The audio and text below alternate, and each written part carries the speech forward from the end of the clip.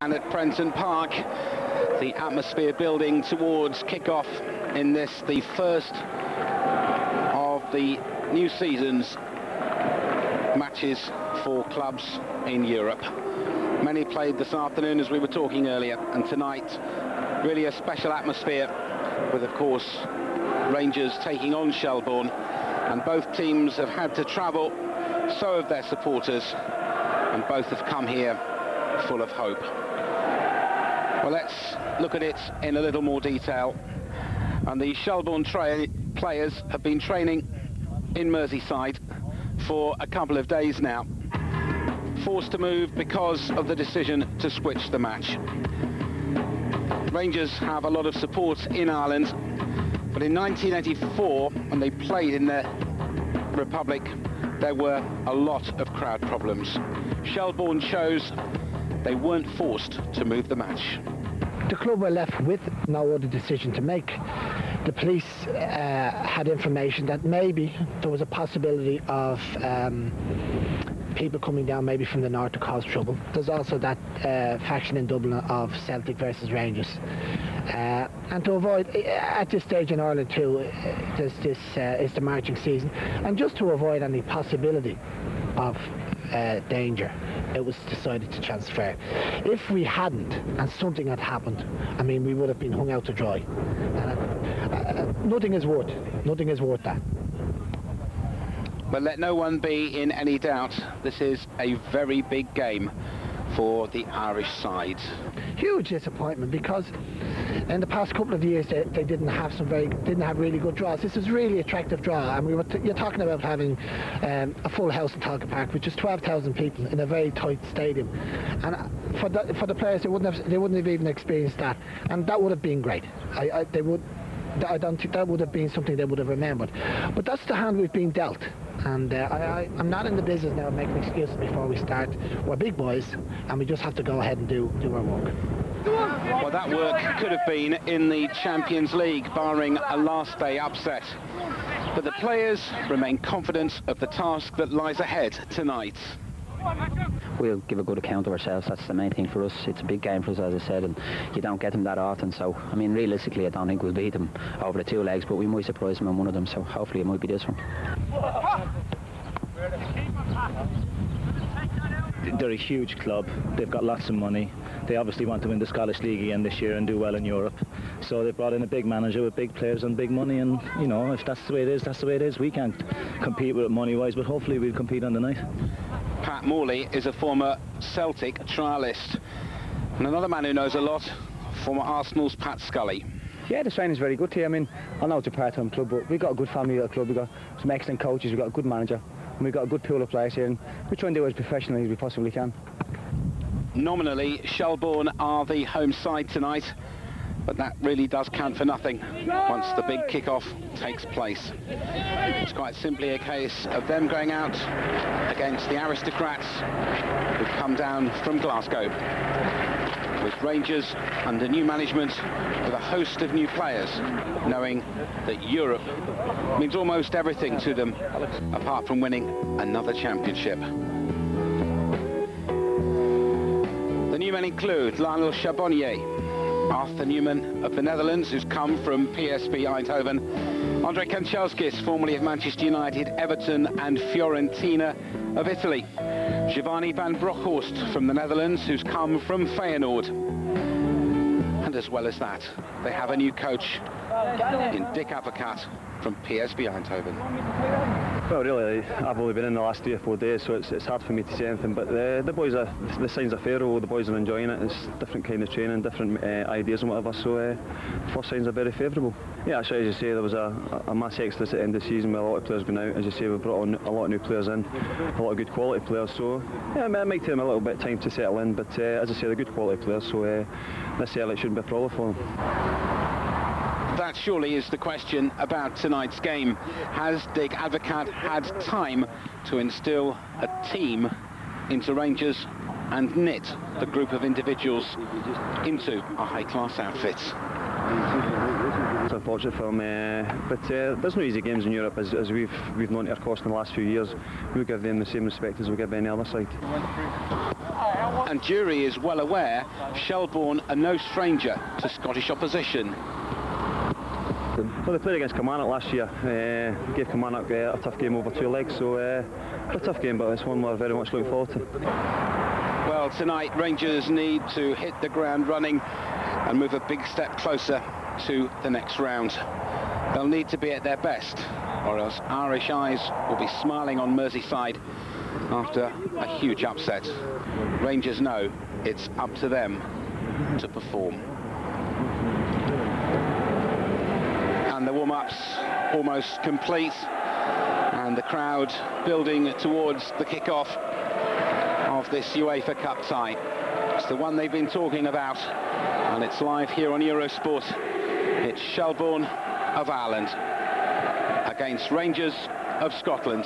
It's being played in England, and it's one, to put it mildly, that should be an absolute classic.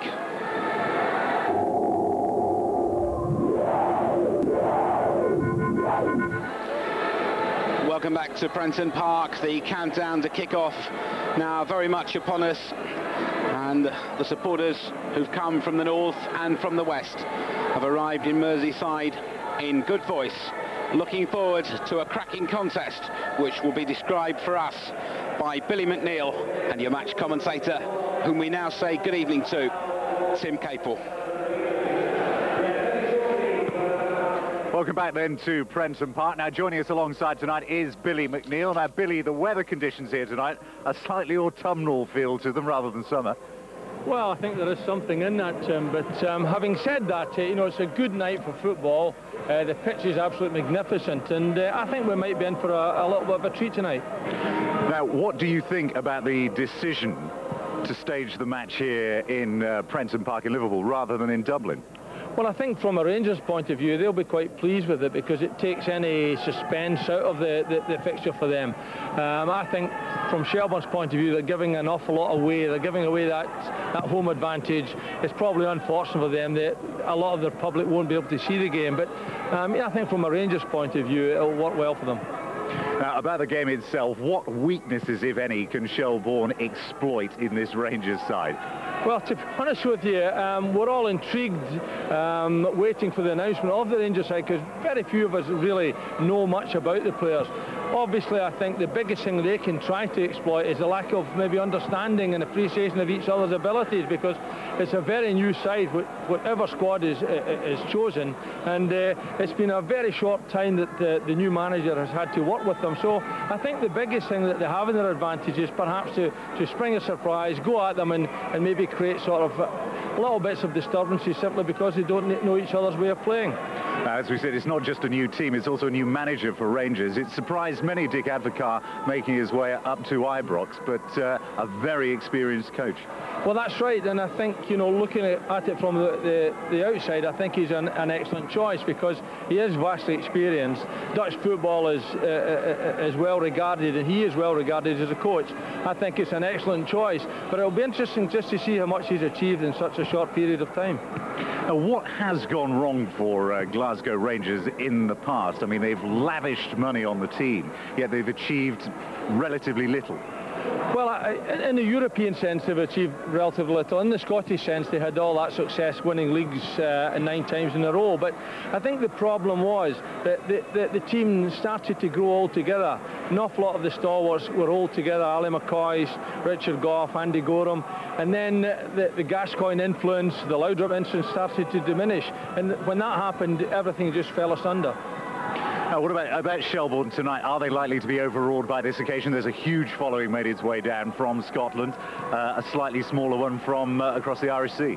Well, my experience of playing Irish teams is that they tend to accommodate the situation well. They know that if it goes down in paper, then they don't have really much of a chance. But they'll go out there to enjoy themselves, they'll express themselves, and I don't think they'll be overawed at all. And we might just get 1 or 2 little surprises, but at the end of it, I can't see anything other than a Rangers victory. I was going to say now to your favourite part, the score prediction game. Now, No, it's a difficult one to predict. As I say, you know, obviously this is still very much a pre-season game from Rangers' point of view, as it is for Shelbourne. But I think Rangers will be happy with a one-goal victory. I really do think that. OK, we'll take a short commercial break. Join us again in a couple of minutes for the game live.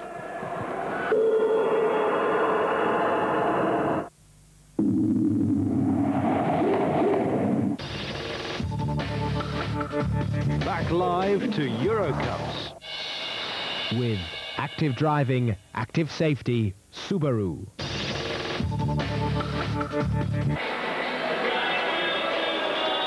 A very warm welcome back then to Prenton Park from me, Tim Capel and Billy McNeil. Now, the last side that took Shelbourne a little too lightly were Kilmarnock in the Cup Winners' Cup last year, and they ended up hanging on to a 3-2 victory. And as the Dick Advocaat reign begins, though, few expect anything other here tonight than a comprehensive victory for Glasgow Rangers. Their main problem, though, tonight could well be that the team is not yet really functioning as a unit. It's hoped it will become in the future. Advocaat has had little time to work with his players since arriving from Holland, so understanding on the field may not become apparent from the beginning. Advocaat himself, though, has been very low-key in the build-up to this game, but make absolutely no mistake, he's patently aware of what success in Europe means to Rangers.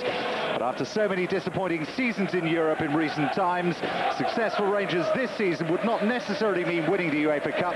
Reaching the ladder stages and not having to compete in the qualifying rounds next season would be a step in the right direction. Now, alongside me is Billy McNeil. Billy, I've just said that success may not be lifting the trophy, but a run to the ladder stages and not having to compete in basically July next season would be a step forward for them. I think very much so. I have the feeling that would be exactly the type of things that Dick Advocaat will be saying to Rangers. Let's not have too big a horizon. Let's think of progressing in this competition. I think it's important for Scottish clubs to do some justice to themselves in European competition, because it's a long time since that's happened, and obviously that will be very much in Rangers' mind.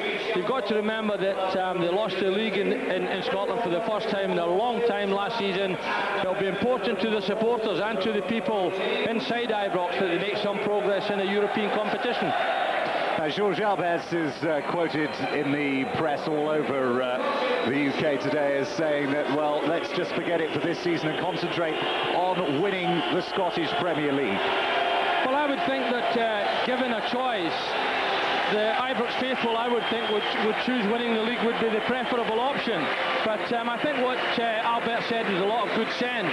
He said, let's be cautious, let's not be too optimistic, let's not set the targets too high, let's see how well we progress in the early rounds before we start talking about the later rounds. A lot of common sense in that, but I would think that uppermost in all Rangers players' minds this year will be trying to win that league back again.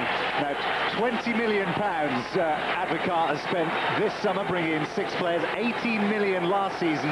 That is a very, very large amount of money, and maybe some of the Rangers fans we were talking to before the game, there's an expectation that, you know, this guy Albert, we want success in Europe, and surely with this amount of money, you know, we shouldn't have to wait for teams to gel. They should be capable, they're professionals, of just going out there and winning this. I think there's a lot of truth in that, to me, often players and the way their teams and the way they play are down to the quality of the players.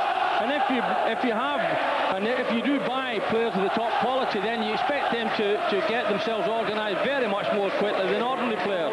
But having said that, it's never desperately easy. It is very early in the season for Rangers, and indeed for Shelbourne as well, I suppose. But if you look at the lineup, there are very few of the big names, the big recent signings in that lineup, and most of them are players that were there last year, with the exception of Van Bronckhorst from Feyenoord. Well, we know that there is no Andrei Kanchelskis. He is injured. There's no Negri, of course, as well. He's playing with the reserves these days.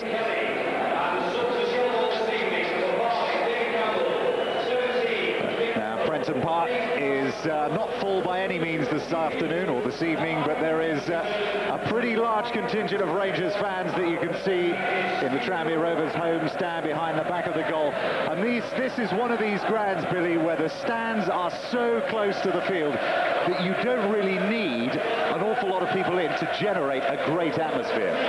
No, that's right. There certainly will be atmosphere. I mean, the Rangers fans have travelled a long way. They'll be down here, typical Scottish crowd. They'll make lots of noise and they'll create lots of atmosphere. But the ground, the pitch itself is in magnificent condition, and I think we might well have a very exciting game in prospect. Well, there is the Rangers lineup.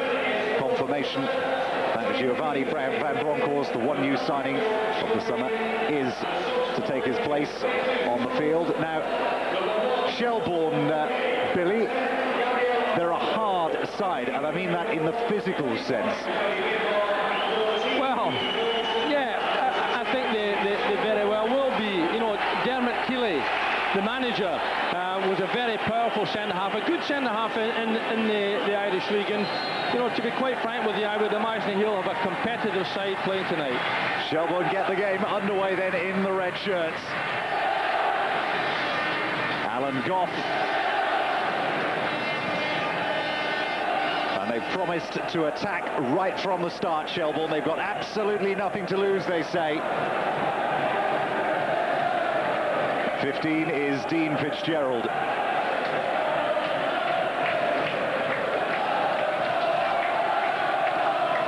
Charbonnier, the goalkeeper who arrived from Auxerre, is on the bench tonight. He took a little bit of a knock before he got here. 6 is Scully.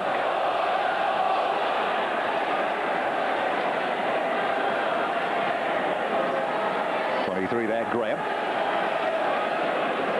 And Rangers will need to get a hold of this game and just calm things down very quickly, Billy, and settle into their stride, because Shelbourne will hustle them. They've started in that mood already. They seem to be very positive. They're having a go. They're not here to be second best. They're not here just to enjoy the occasion, and at the moment they're really having a go at Rangers. Well, there is McCarthy, intercepted this time by Porini. That's a good ball out wide here. 18 is Gattuso. And he's a real handful, is Gattuso.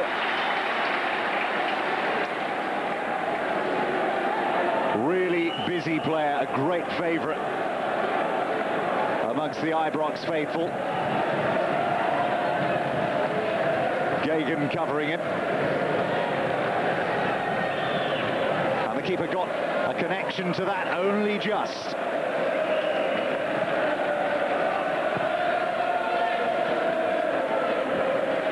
Staying forward, intercepted by McCarthy.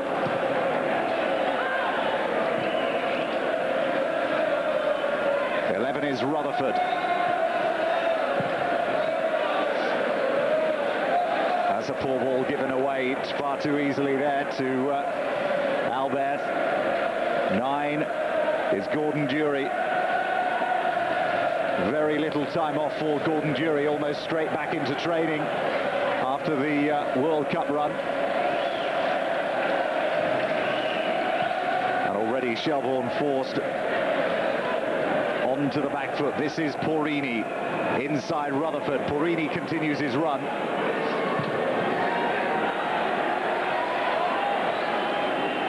Well, even at this early stage, not a red shirt in sight.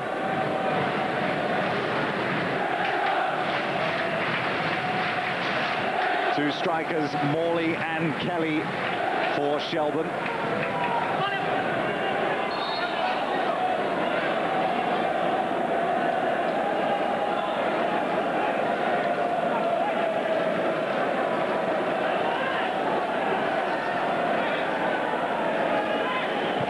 And assistance tonight from Romania.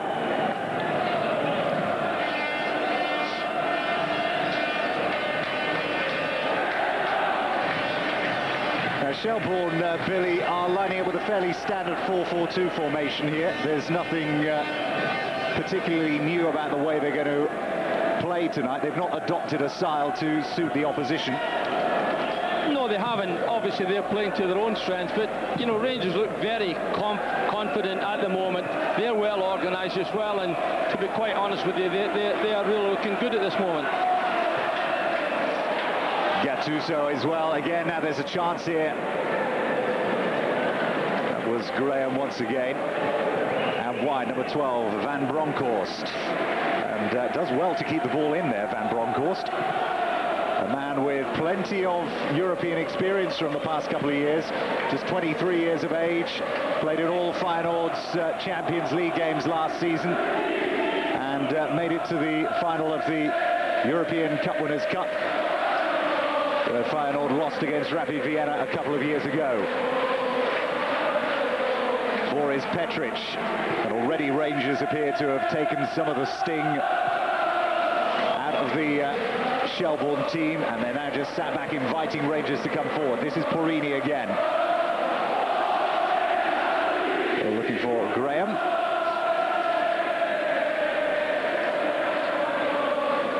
And Dermot Keeley, a man you know well, Billy. Certainly do.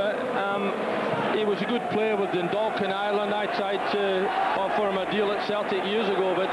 As Jury gets to the byline, this is going to be an opener. No, the goalkeeper was quick to read the situation. Jury doing very well to get to the line, and Declan Gagan was lost momentarily. It was a good break by Rangers. Gordon Jury's pace is excellent. Good ball into the middle, and might have come to something better. Porini getting things going again. 18 is Gattuso.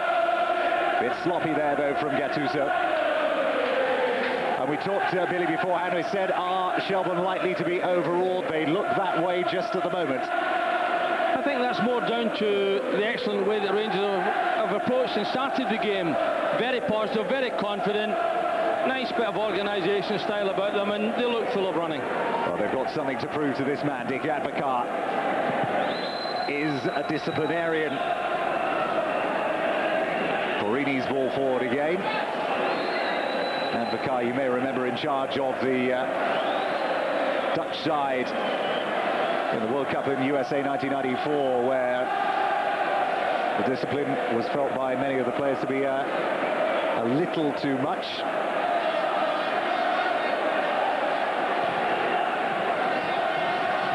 Goff's kick.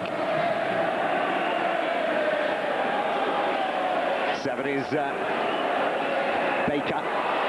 That's a decent ball by Baker, and it's an own goal.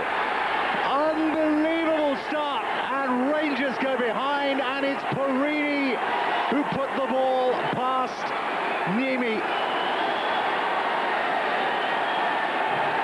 The first ball played into the penalty area, and Rangers' defence was all over the place. One red shirt in there, and Billy, that is an absolute disaster.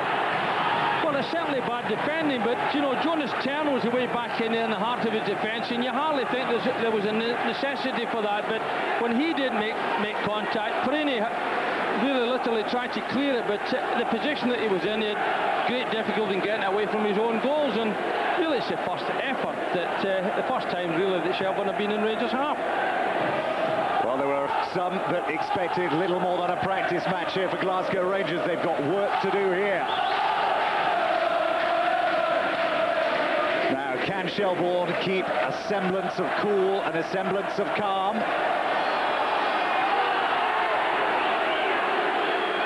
And just a little too much pace on the ball, and the vastly outnumbered support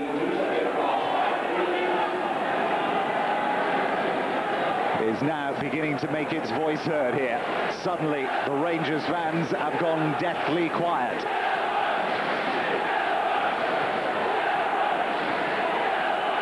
Jury's forward looking.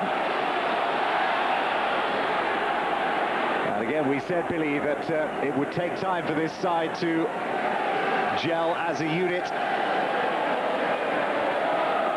Well, certainly Dick Advocaat will be disappointed at losing a goal so easily, because it was a straightforward ball in from the right-hand side. The two central defenders got themselves into no man's land. Jonas Tern was right in there, couldn't manage to cope with the ball, and Porini unfortunately turned it in his own net, but he'll be disappointed at the lack of a positive action at the back there. Fantastic atmosphere inside Prenton Park here this evening. And although I'm sure it's not the last goal that we're going to see this evening, we couldn't have wished for a better start. Not only to the UEFA campaign, but to Eurosport's European campaign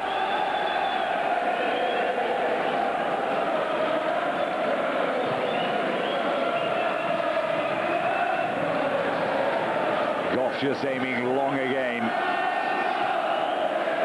Forward by 10. There's some extra spring in the step of Shelbourne now. Now a chance for Porrini to make amends as he gets forward.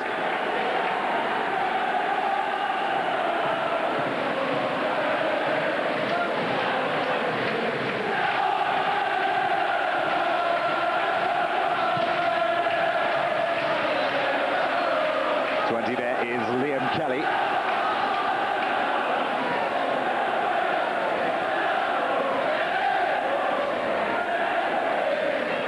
Throw in to be taken then by Gagan.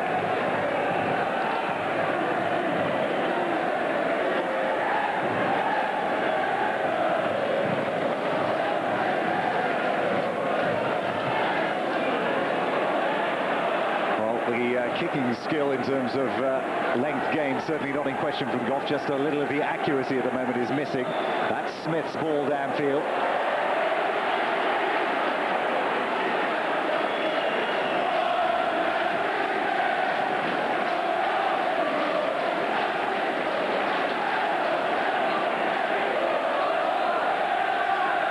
Well, only a temporary stay, surely, Billy, for Nimi in the goal until Charbonnier is fit. He came with a good reputation. He didn't have an awful lot of games last season, but the games that he did have, he looked a useful goalkeeper. It's nice to have competition in all positions, and I think there will be competition in that position this season. Graham with his arm up, looking to pick up the ball again. Nobody's seen him just as yet. This is Porrini. Graham is there waiting once again for possession to be given to him. 6 is Jonas' turn. And again, Shelbourne very quick to close down the space. Not allow Glasgow Rangers a lot of time. Now, on the break, that's a good bit of play there from Rutherford. Still going, Rutherford. He's got to wait, though. There's nobody up with him just at the moment. It's Rutherford against Porrini. Still going, Rutherford, and did well to get the cross in.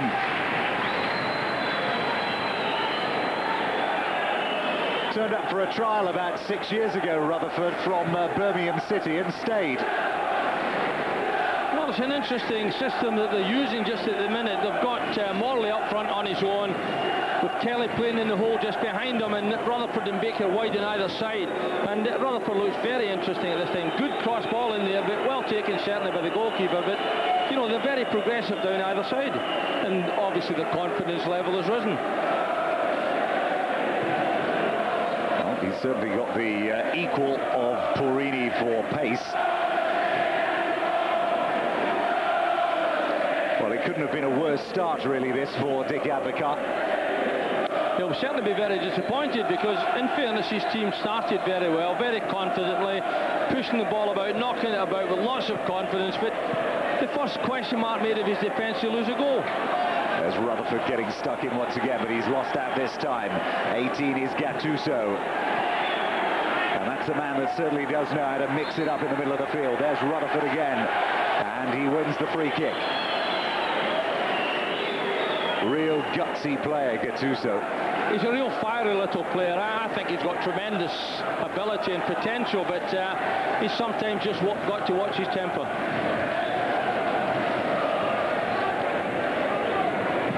There's Gagan with the kick.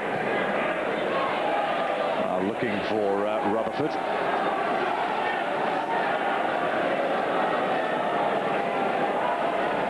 It's important, though, Billy, at this stage that Rangers keep their composure, keep their calm, and keep their shape. Very much so. I think one of the aspects of finding it troublesome that the system they're playing, Gattuso is playing slightly out of position on this right-hand side, and likewise Albert's on the left-hand side. And I think that's the difficulty they've got. They're not natural wide players, either of the two of them. And really, with Albert's shooting power, they're really missing the benefit of having him that bit closer inside. Not a great ball by Baker, but it finds the number 11 of Rutherford nonetheless.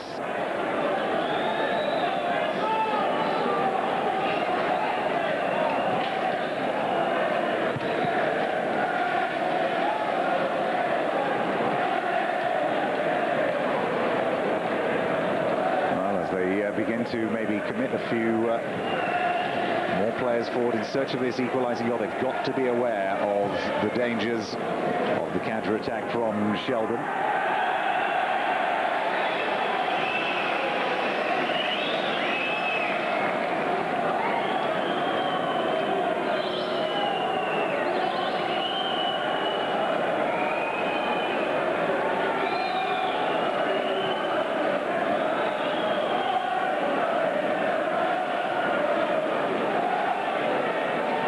Very congested in the middle there. This is Porini.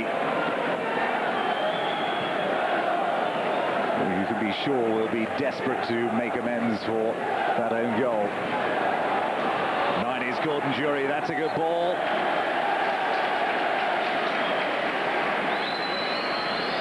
Well, disappointing cross though.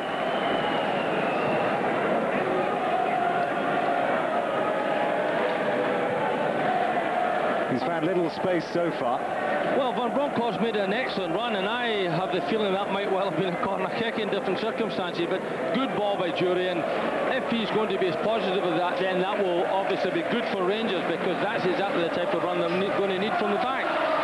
One of the newer generation of rising Dutch talent, Van Bronckhorst, along with the likes of Roy Mackay and Dave Vandenberg. The era after, of course, the Davids and Seedorf, but they haven't quite hit the heights of your Davids or Seedorfs just yet. But a lot is certainly expected at Glasgow Rangers anyway of Giovanni Van Bronckhorst. That was not a good ball by Amoruso.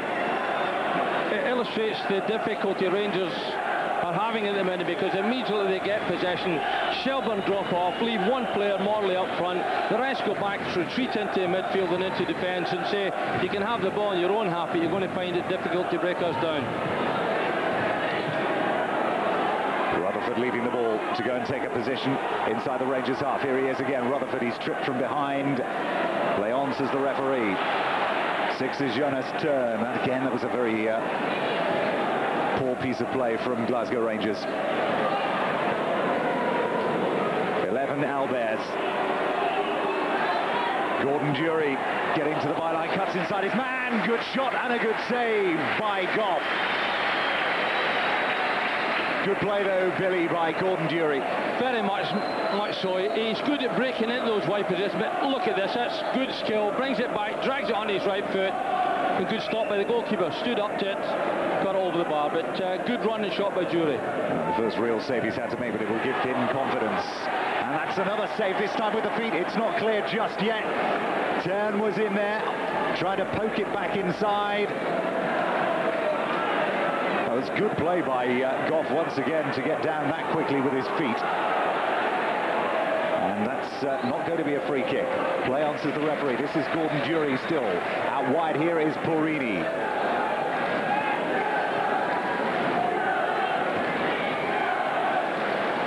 Jonas Turn. And again, Rangers finding no way through and having to come back to regroup and rebuild.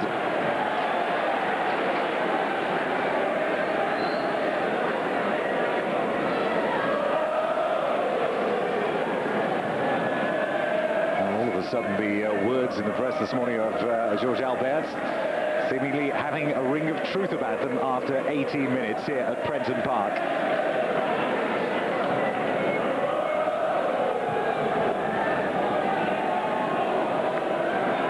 Amoruso. Porini.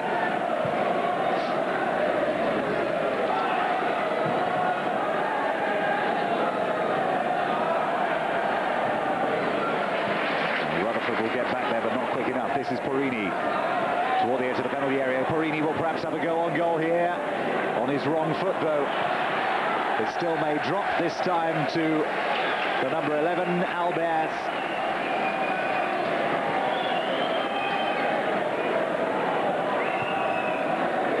Well, maybe Porini should have perhaps had an attempt on goal there himself, Billy. He might well have done, but this is the area that Albert's is good in that inside rather than wide on the left-hand side, in that inside area where he's got tremendous striking power, and if he gets a chance to have a shot at goals, then the goalkeeper will know all about it. Well, offensive-looking Dick Advocaat on the bench. Borini again.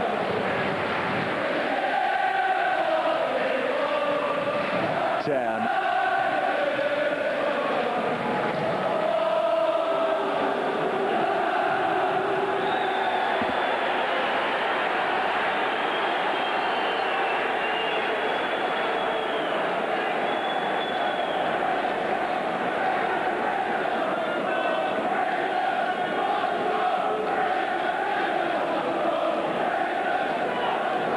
Amoruso. Borini.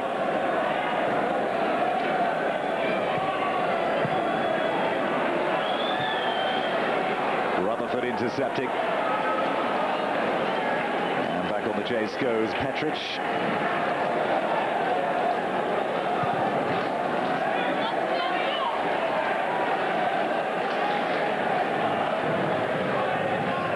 Borini. And again given away. This is Rutherford again. There's nobody up in support with him though once again. And they're going to have to learn to be a little quicker, but he's done really well to keep hold of the ball and possession. Just escapes him though. Jury. Fitzgerald. Well, that's a good ball. Now going into the penalty area is Morley if he can get the ball across. No, he can't. And Niemi this time as Morley peeled away to the back post.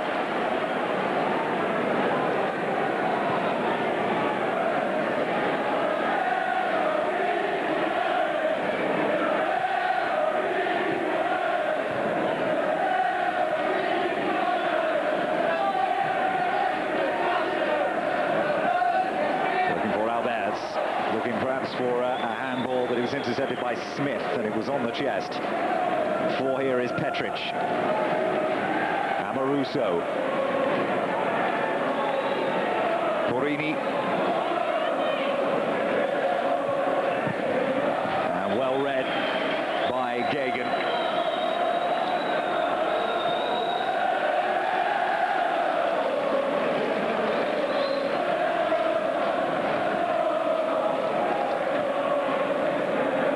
Gattuso losing out this time. Rutherford once more. Forward from Amoruso once again. But it's all very easy at the moment. That was McCarthy's clearing header.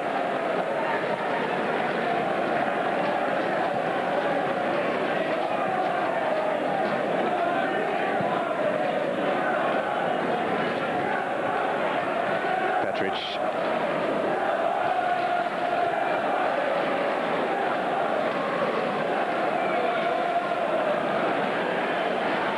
Jury dropping ever deeper to look for possession and to get things going, but it's not working at the moment for Rangers, Billy.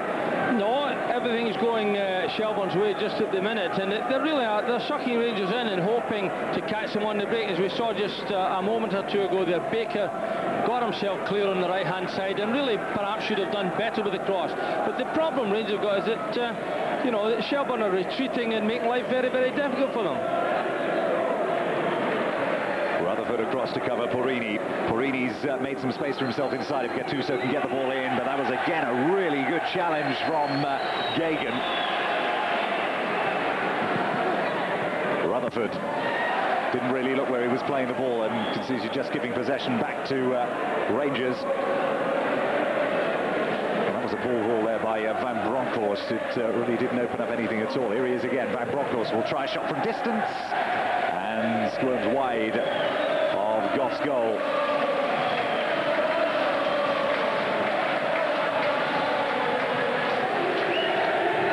Looks a competent, a very competent player, Van Bronckhorst, but that's the type of thing Rangers have been forced into simply because of the numbers that Shelbourne have got back.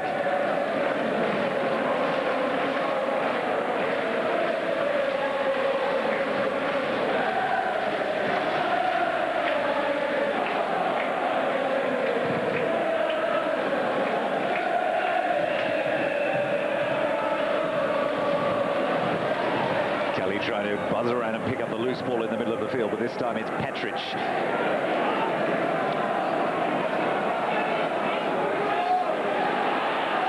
Amoruso. And Goff getting his body behind the ball. Good positioning by the keeper, just in case there are any awkward bounces. They're not the easiest to save, those, are they? Certainly not. Certainly the pitch is very true, and the goalkeeper took it very confidently, but that's the type of thing, to beat a retreating defence, that you've sometimes got to shoot from out far. And a shove in the back. And Jury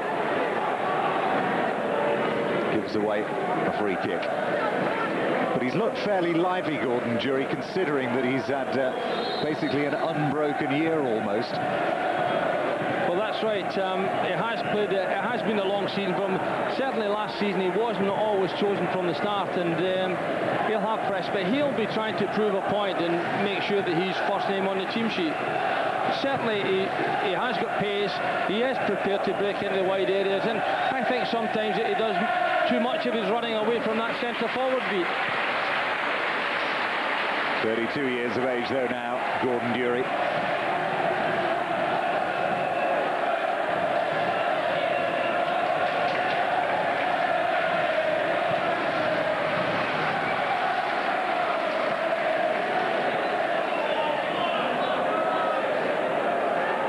Graham trying to slip inside two men. There's Gattuso come charging in there. When things were looking a little hesitant, Gattuso just goes steaming in. He's certainly all action, and there's no halfway measure from it. David Graham has gone in there, and really he didn't try to put his foot over the ball. That was a good challenge, I felt, but nevertheless the referee gave a foul.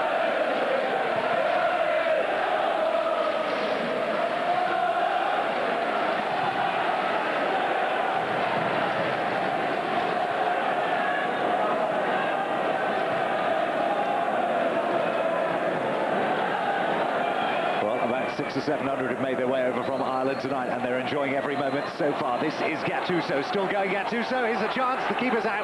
Good save once again, it's still not clear. Rutherford gets it away. Good work once again from Rutherford. And Durie will be a little disappointed, but once more the driving force behind the run from the middle of the field is Gattuso, who's coming more and more into the game, and Durie won't be happy with his first touch there. The keeper doing well initially, Billy. Yeah, Gattuso did very well, didn't he? Because it was a nice little reverse pass into the area. Gordon Durie certainly will regret the fact that his first touch with the ball took the ball so far away from him. This is Amoruso, and way over the bar.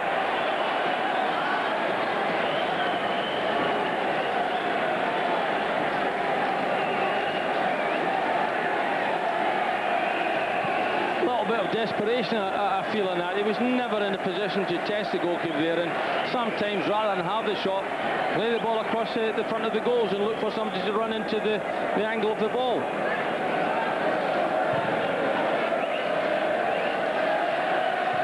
Up goes Rutherford again, beaten by Porrini in the air this time.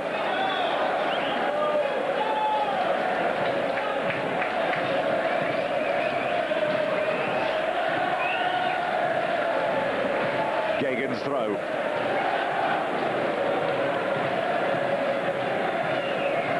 Smith. Seven is Desi Baker. Cross to cover is Fenlon. Sensible option.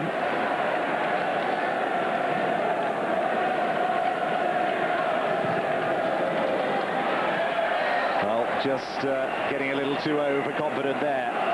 Rangers charging down the field. Well, they return the generous gesture. And Shelbourne breathe easy once again.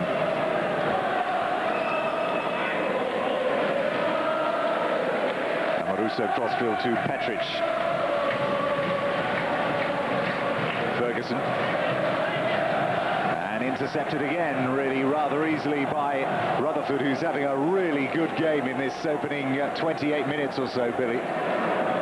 Well, since they scored that goal, Shelbourne have really played well when Rangers have got the ball, and they've formed a a wide group of players right across the pitch, and they're making it very difficult for Rangers either to pass the ball in between them or indeed on the wide side of them. And really, they're performing very well at this minute. Rutherford, Baker on the other side, they both work very hard to supplement that defence in midfield. Oh, there could be a bit of a problem here. They're giving a free kick away in a dangerous area. The foul on Gattuso.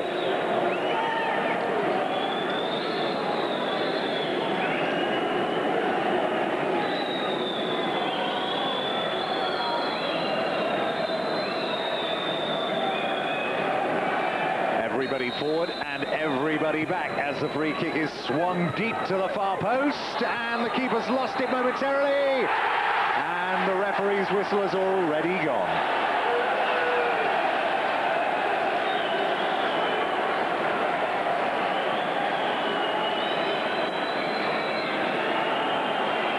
The ball was out of play.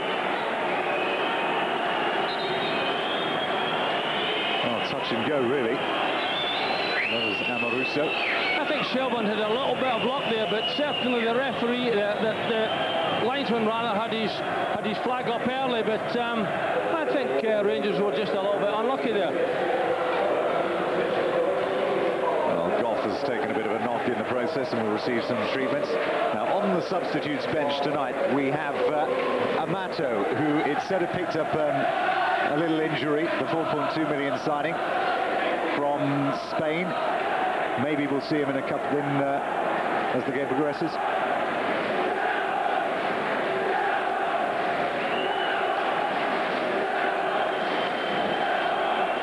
I'm surprised, you know, that if he has an injury, I'm really surprised that he's on the bench, because obviously you wouldn't want to see particularly with the strain in the stomach area, you wouldn't want to see that accentuate into something more serious. But if he's on the bench, then I find it difficult to understand why he's not on the pitch, because, you know, he comes as a confirmed goal scorer, and that's exactly what Rangers look as though they need at this minute. Well, there was talk before the game, whilst we were talking to members of the Rangers delegation, of not wanting to risk this player, not wanting to risk that player. Maybe they've taken Shelbourne a little too lightly. Who knows? At the moment, one goal behind they are.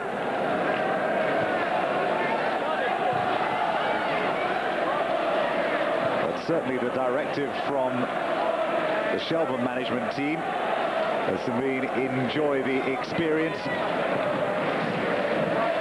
and give as good as you possibly can, and they've been doing that up to this minute in time, and they've been doing really very well indeed.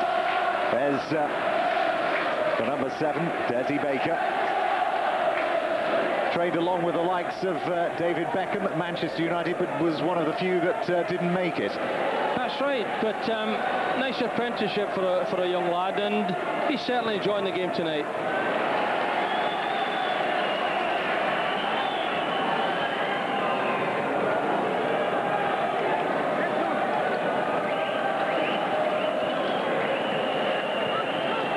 There he is again, and an offside.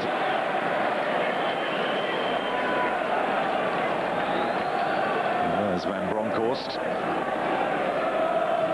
He, as we said, is used to European competition, but not at this stage.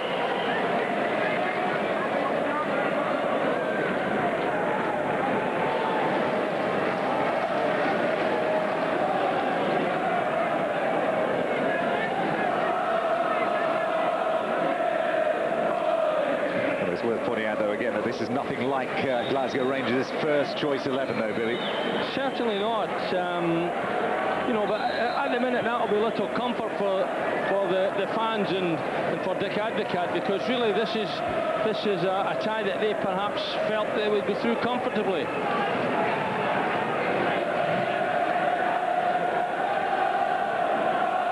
They've got 2 legs in which to do it, and the game, of course, still a long way from over. But they look to have just become a little frustrated. Well, that was sloppy play given away in the middle there. 14, Fenlon was there. Off goes Rutherford on the chase, looking to close down Porini.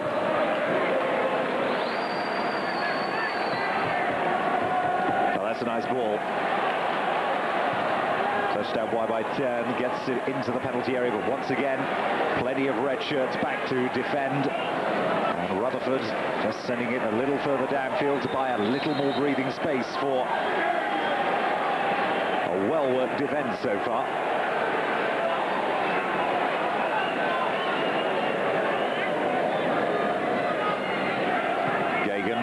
Rutherford, just anywhere downfield will do just at this moment.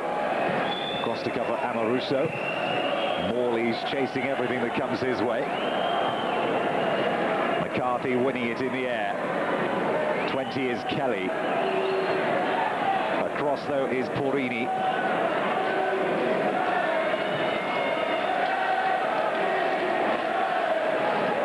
Six is Jonas Turn.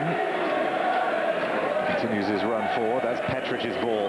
Again, these almost slide rule type balls are just really rule too easy for Shelbourne just at this moment. Well, I honestly think that Rangers' system is a little bit uncomfortable for some of the players. I think Alberts and Gattuso are both putting in a power of work. But to me, they've been played out of position. They're not comfortable in the position they've been asked to play. Alberts, a little bit of space to get the ball across. That's a decent delivery. Jury is up there. And it's kept in play. Is it by Goff? No, it isn't, says the referee. It's a corner to Rangers.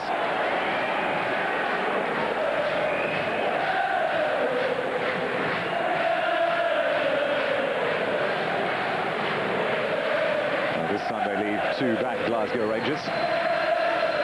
Not a good delivery. Jonas Turn tries to attach his boot to the ball. He'll get another attempt on it here.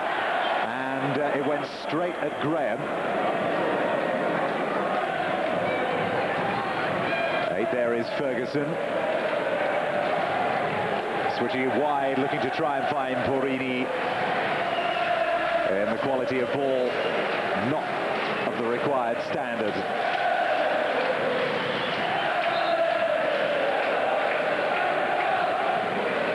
Gagan's throw.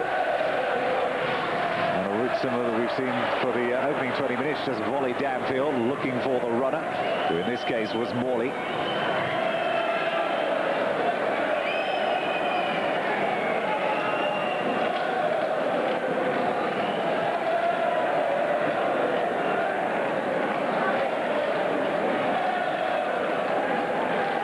Kelly chasing across the edge of the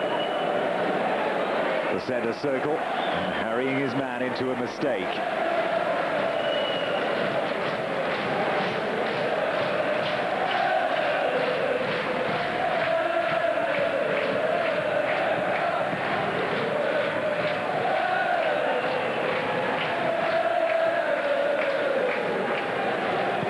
Gattuso was hanging out wide. This is Porini. Gattuso comes infield as Gagan comes back to cover.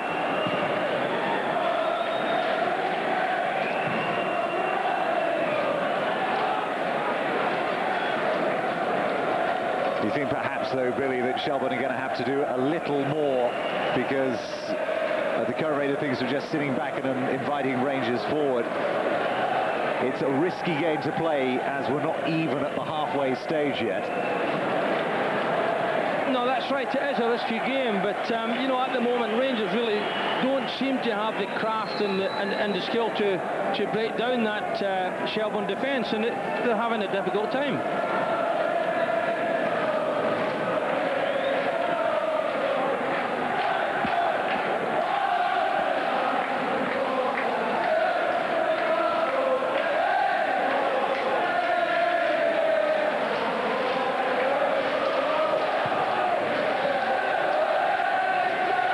Getting the game underway again, looking for Kelly.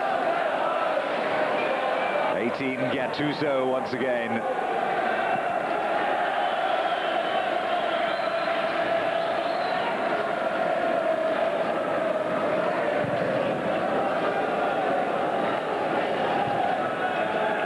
Easily won in the air by Amoruso.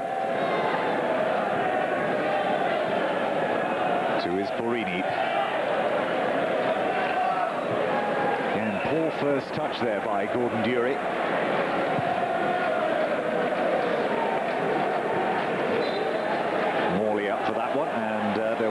kick.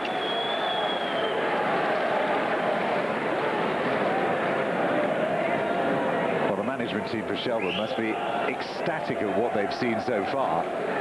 They'll be very pleased indeed, and they're entitled to be so, because they have made life very difficult for Rangers. And you know, as I say, they're allowing Rangers to have possession in their own half, but making it very difficult for them to get any passes going when they're in the Shelbourne half.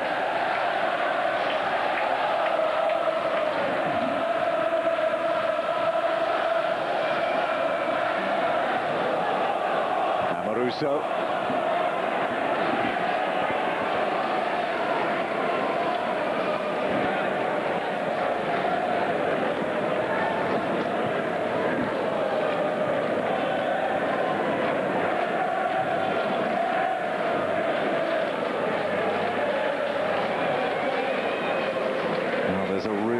Definite lack of invention in this Rangers side at the moment. They need some spark of inspiration from somewhere. At the moment, it's just not forthcoming.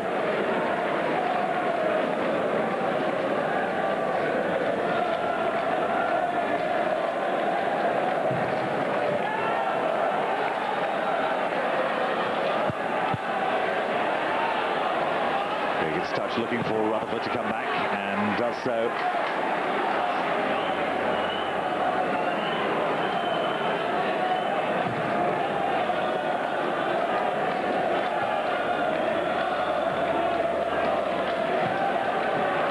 Is Fenlon.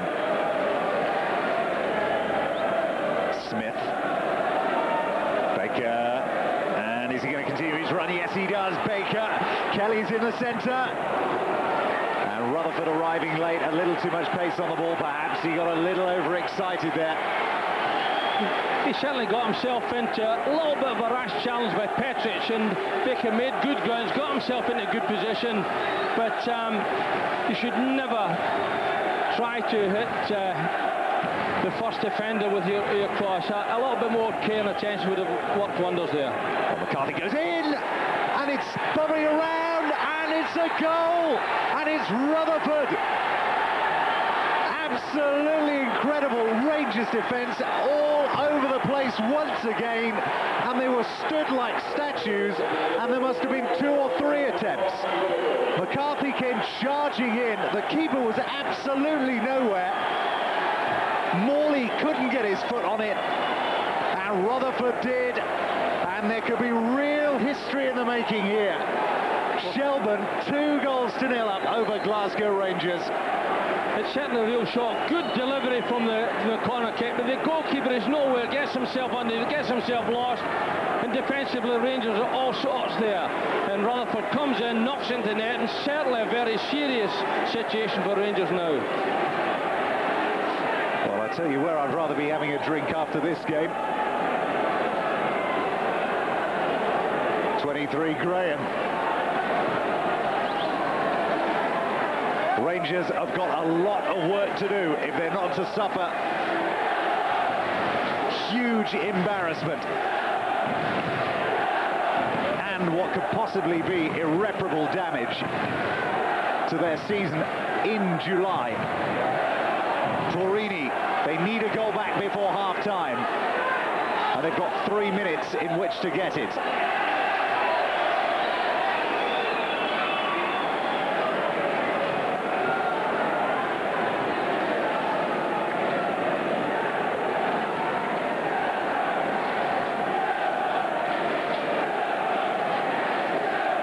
The 5,000 or 6,000 Glasgow Rangers supporters are sat in stunned silence. They're used to European disappointment, of course, over the past couple of years, but nothing, surely nothing, could have prepared them for what they've seen here so far. And after they'd started, the brighter of the two teams, and looked as though they were about to take control and a hold of the game after just 7 or 8 minutes. This is Gattuso.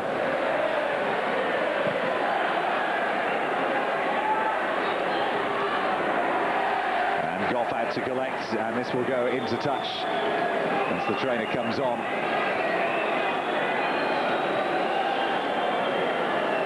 Well, the question is, can Rangers come back from this?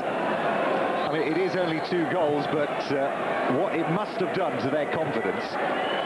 The problem they've got is that they don't seem to have any creation from midfield to break down Shelbourne at the back, and I honestly think that they've got to try and make progress down either side. We've seen a little bit of that from Van Bronckhorst on the left-hand side, but very little on the right-hand side. And the problem is the 2 wide players, Gattuso on the right, Albert's on the left-hand side. Neither of them are natural at playing in that wide position, and they're not prepared to burst down those wide areas, and they're trying to play through the middle. Very congested area because Shelbourne are pouring loads of players back there, and they find it very difficult to see any gaps in their defence. Well, it's always difficult, of course, to pick games at this stage of the season to bring you on television, but we sure have picked the right one here. The other problem the Rangers have got is really that they haven't been questioned very much defensively, but the twice that Shelbourne have scored, it was really with simple situations. It wasn't magnificent breakthroughs or anything like that, and they've been found wanting on 2 occasions. Forward by Fenlon once again, this time cleared by Petric. Just into touch. Well, the paint will be peeling off the walls in the Rangers dressing room at half-time. And if Dick Advocaat was or under any illusions about just how difficult this job is, and this 45 minutes will have brought it right home to him. When he came here, he said he knew just what European success meant to this club. This, though, was certainly not in the script. 23 is Graham, across to challenge is Fenlon.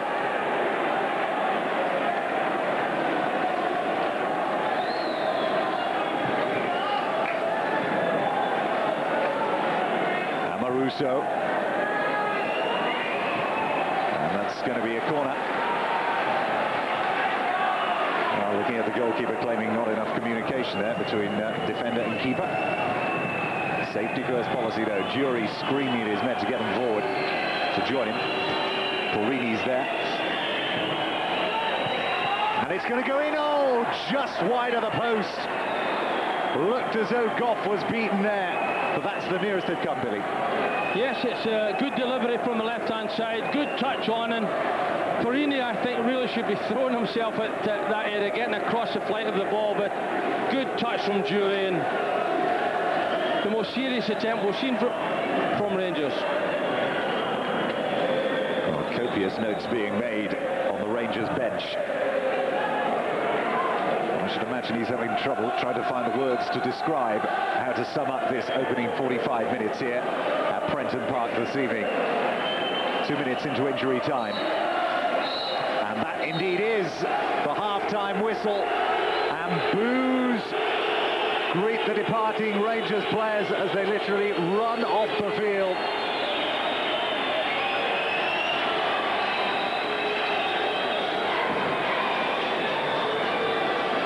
Well, the half-time score, Shelbourne 2, Glasgow Rangers 0. We're going to take a very short commercial break.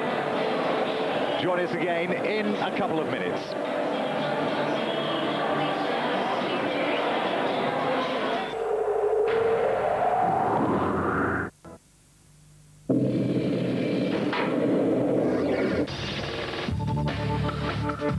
Back live to Eurocups with Active Driving, Active Safety, Subaru.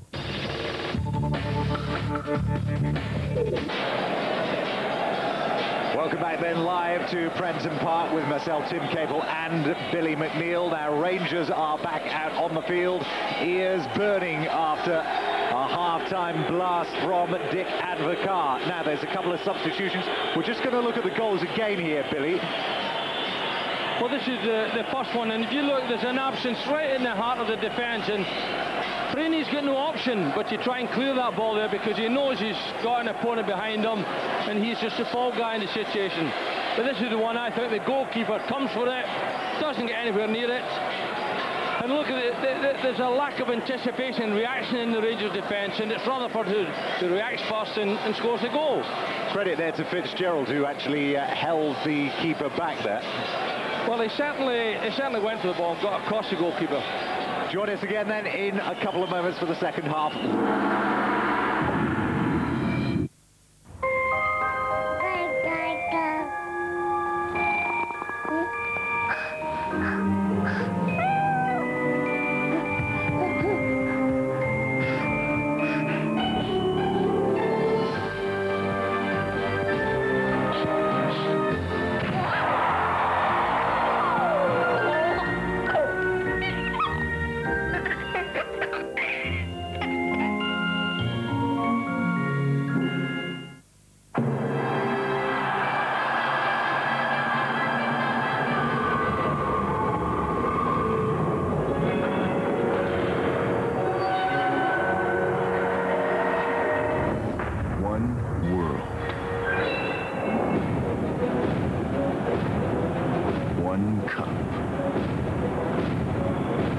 on beer. But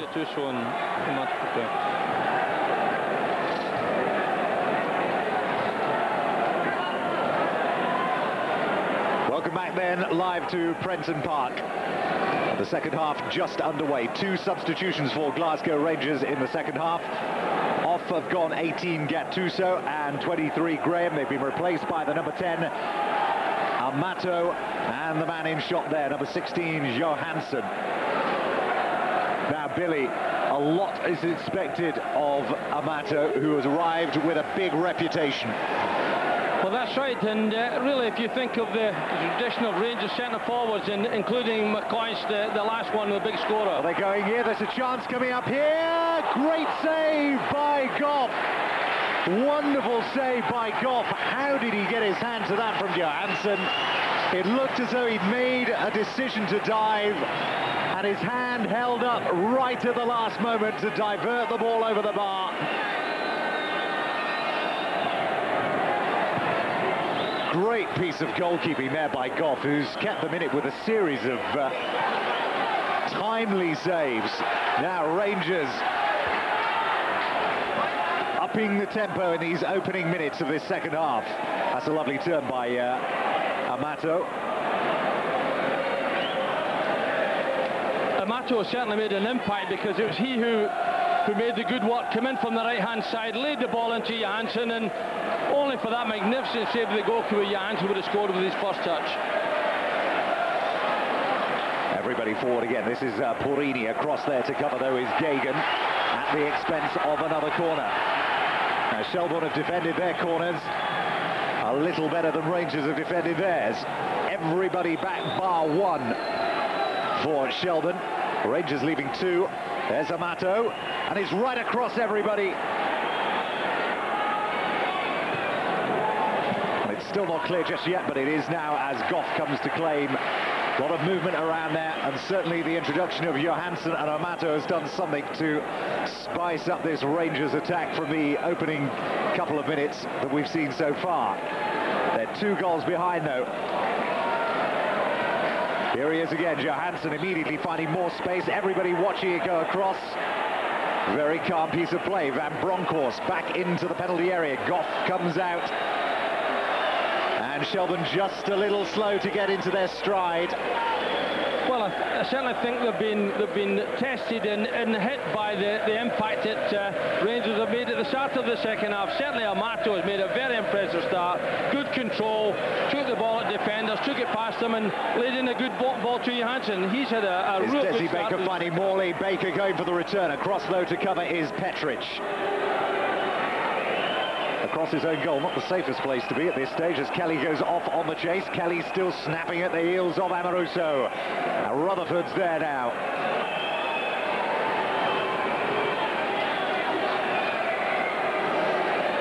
Well, they held off the initial onslaught from Rangers in the first 15 minutes of the first half. Van Bronckhorst, 16 is Johansson, just runs away from him. Smith covering.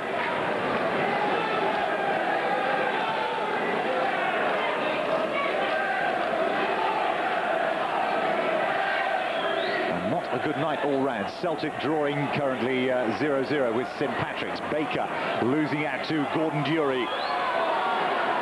And Dury running into no man's land.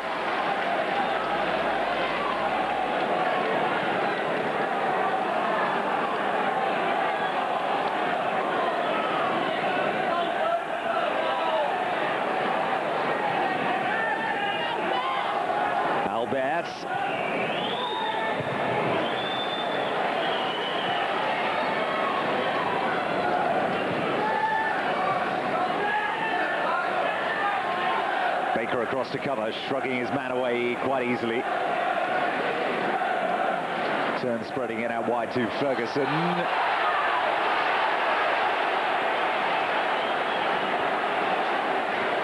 And an offside flag.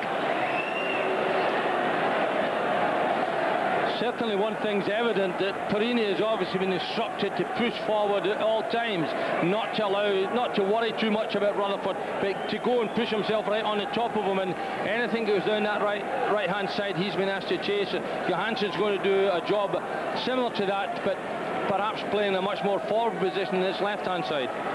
It's difficult for any to actually say anything to the Shelbourne team after that first half performance, apart from more of the same, please.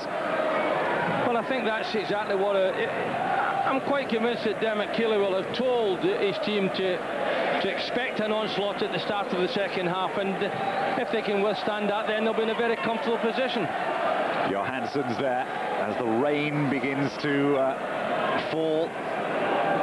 And it's very fine rain, and it's making this surface a little slippery. This is Gordon Jury, still Gordon Jury, out wide to number 10, Amato. Jury takes up position on the edge of the 6-yard area, and it's a corner to Glasgow Rangers.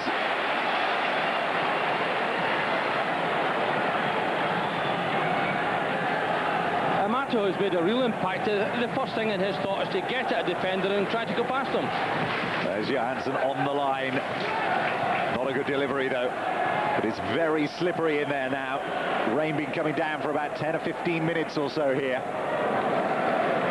It's not been the greatest day in Birkenhead.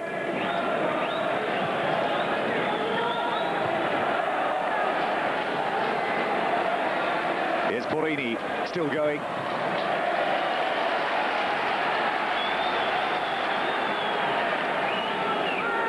Still more Rangers pressure as Fitzgerald goes across to cover his man.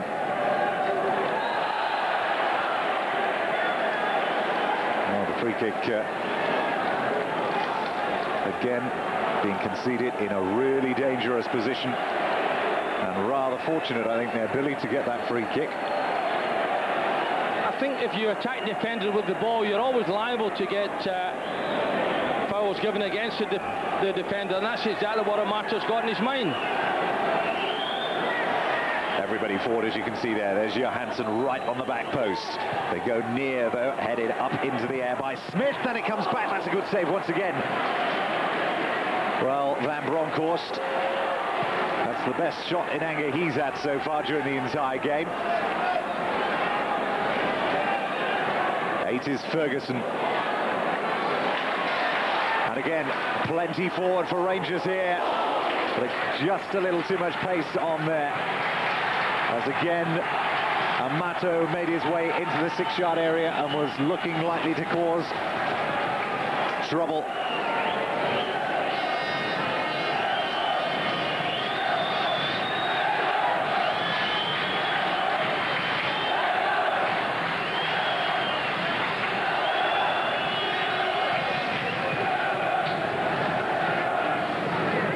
Certainly, Goff has had a marvellous game so far. Here's Rutherford. He's not had too bad a game himself.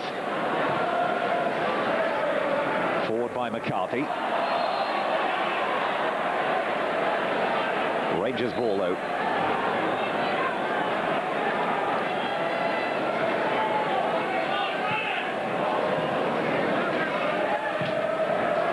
Van Bronckhorst.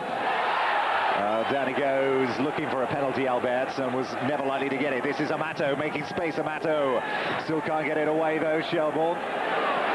Van Bronckhorst, they don't want to leave him clear with a chance to shoot on goal. And he was always going away from the goal, and he wins another corner. Much more positive this opening, Billy, though, from Rangers. Very much so. There we see that shot from Van Bronckhorst, and I think really the deflection took it away from goals. He was trying to hit it with the outside of his foot, but the thing that's made the impact is Perini going down that right-hand side and Johansson down the left-hand side. Well, Amato is not even marked at the moment. You may well have seen him there just nip away to the back post, and they've got to be careful there, Shelbourne. That's Ferguson. Petric snapping at his heels, though, is Kelly. And that's going to drop for Gagan. Up in the air once more, though, by Amoruso.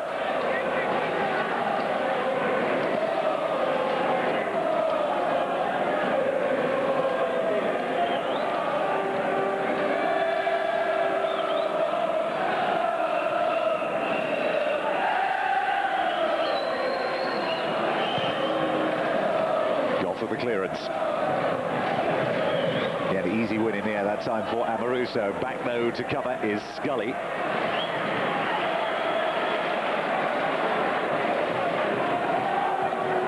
Solid game Scully's had.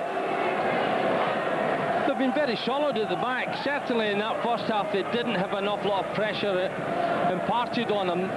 This second half they're going to have to work for the money. I'll tell you what though, Billy, this would be like something out of the X-Files if they did win this. That's Desi Baker! Good try though from distance.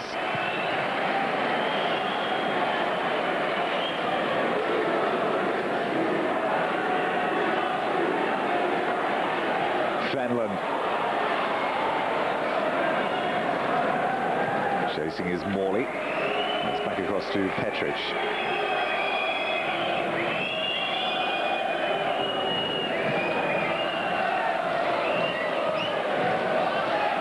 Now Johansson and Smith. Again, still a remarkably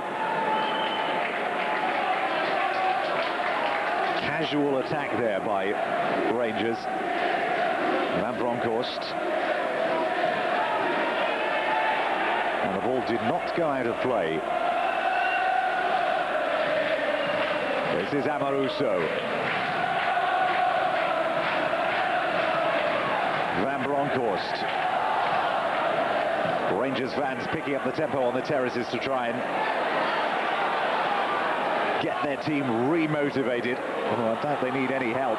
That's Desi Baker going down there as Kelly slipped forward to try and put him through. And again, that was a dangerous situation there, Billy, for Glasgow Rangers. 2-on-2.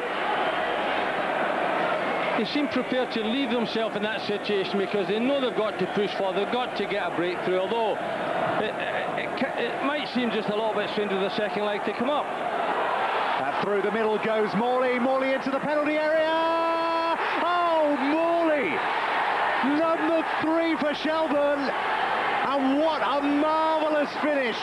Really coolly done by Morley. And it's going from bad and bad to worse and worse for Glasgow Rangers. And the boos beginning to ring around here now. It's a disaster, this, for Glasgow Rangers. It certainly is, and really that's where they've had the problem, because whatever pressure they've imparted on Shelbourne in the second half, that's the first attack that Shelbourne have had, and once again the defence has been breached, and breached so very easily, right through the middle. And to be fair to Morley, when the chance came, he took it magnificently. Can Rangers come back from this? It would be some monumental effort. It's going to need every ingredient that they've not shown so far. They've got a corner though, and it'll be taken by Albert. Out-swinging corner. Handball, and Rangers have got a penalty.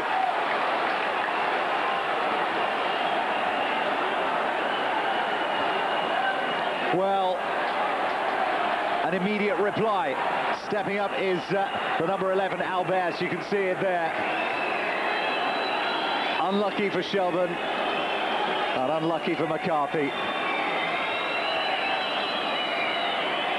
To get them back into the game and resurrect the season. Albert, and he does it. Sends Goff the wrong way.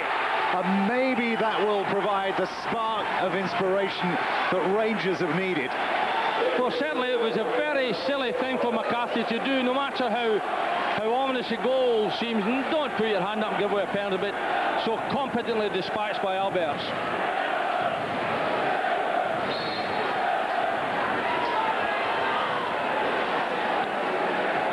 What a game we've got here. Shelbourne 3, Rangers 1. And the thing is that Shelbourne look likely to score when they come forward almost at every time in this second half. We noted how Rangers were leaving themselves a little open at the back. They were punished literally a minute after we said it. And maybe there's more goals in it yet, but what a night of European football here on Eurosport. So early into the season. This is Johansson. Rangers coming forward. Johansson can't get the ball in this time. Charging back to assist there was Morley. And you won't see a cooler, better finish on the European circuit this season than Morley's. Absolutely superb. It was indeed, but it was right through the heart of the Rangers defence, and really the coach will be really disappointed. Ferguson, another shot, good save once again, that shot from Albert.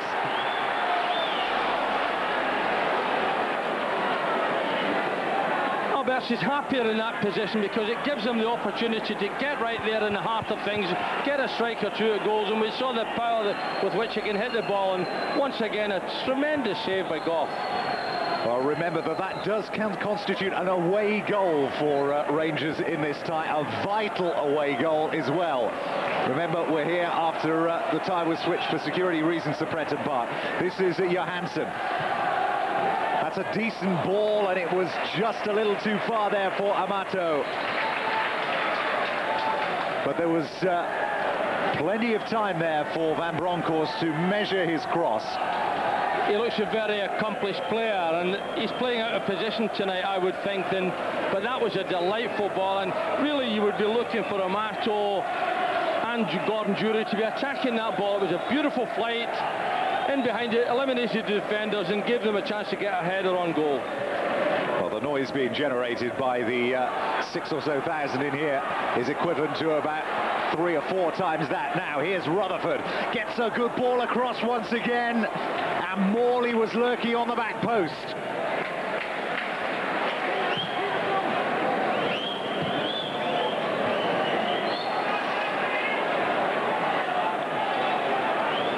Jonas turn to get play underway. Amaruso. Porini. 9 is Gordon Dury. In front of him, standing his ground, is McCarthy. 8 is Ferguson. Making his way forward is Van Bronckhorst. There was space there for him. Now away comes Baker. Well, again, just a little overexcited. And getting the ball downfield, but it'll give them some respite in the defence, which has been again under almost constant siege since the second half began. Van Bronckhorst ball forward. This is Amato, who's drifted out a bit after a promising opening 5 or 6 minutes from him at the beginning of this half. Baker intercepts once more as Rangers give possession away.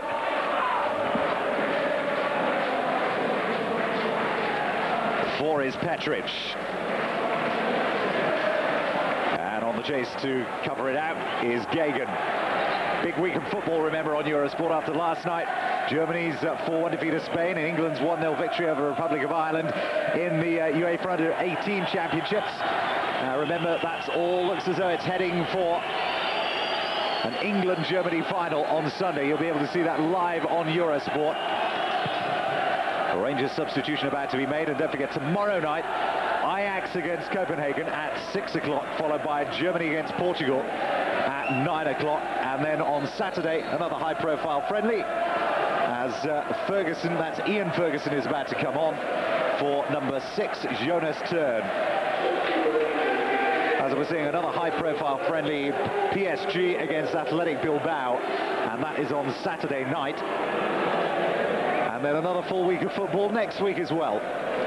So a seamless year of football on Eurosport as we get into this new season. And what a start we've had here at Prenton Park tonight. Shelbourne 3, Glasgow Rangers 1. And on the cards, potentially one of the biggest shocks, certainly in Rangers' illustrious European history, should they, of course, carry this through a second leg. But remember, they've got to go to Ibrox next week, and it will be a whole different atmosphere there than it is here. The most difficult part then, Billy, is still yet to come, though, for Shelbourne. Well, it certainly is, and there's a lot of football to be played in this game still, but you know, the thing that will be annoying for Rangers and really disturbing them is the fact that without being in the game all that much, whenever they get possession, Shelbourne look as though they're likely to score. Amaruso's crossfield ball again, a little too much pace, is greeted with rapturous applause and cheers from the travelling Irish contingent away to our right.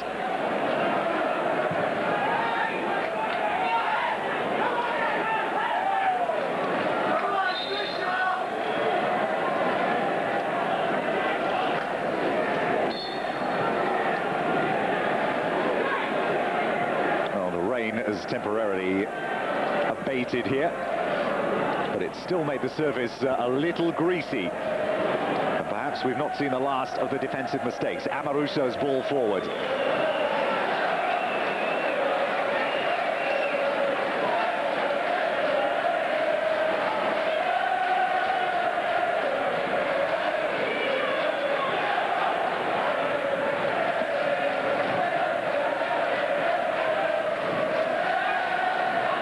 Need a little more assistance in there, take some of the heat off as Rangers come forward once again. They don't have to wait too long until Rangers just concede possession. And back they have to go. 4 is Petric. Van Bronckhorst. Shoving the back on Amato, but he keeps his legs well. But a good challenge there by Scully. And Kelly is badly challenged there by Ian Ferguson, who's only been on the field a matter of seconds. And a yellow card given to Ferguson, who was really nowhere near the ball there, Billy. No, he was certainly very late, and you know, but it was a careless pass by the other Ferguson, young Barry Ferguson, and really he put Ian Ferguson in problems. Certainly can have no complaints about the booking. The referee, in actual fact, has handled the game very well, because that's the first booking he's made in the game, and you would normally think with contest played at this level there might have been 1 or 2 more bookings, but certainly he's let the game flow and he's kept it very fast. Well, the credit to the teams as well. There's some of the joyous Irish supporters that have made their way across the Irish Sea. Well, the expression hasn't changed so far on the face of Dick Advocaat. It's almost as if he's waiting for his side to wake up as Kelly is taken from the field momentarily.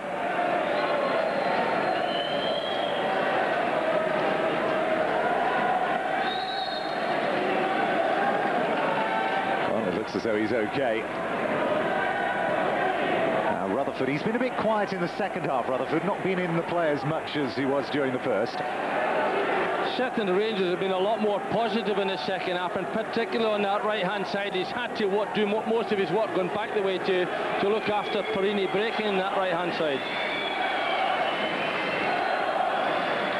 Shelbourne just using up as many minutes as they can without incurring the wrath of the referee as the rain begins to come down once again here at Prenton Park. And this is not going to make it easy, this, Billy. It's a real flash storm, this, almost. That's a good turn. Still going, Albert. Final ball was very poor. Headed back up in the air, though, by Ferguson. Amato is there. Amato! Good save by Goff.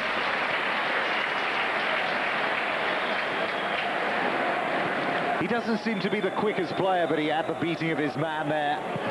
But he's very sharp, good control, knows exactly what he wants. There's one thing in his mind inside that box, and that's to have a strike-out goal. But he has certainly been in inspirational form this evening, Goff.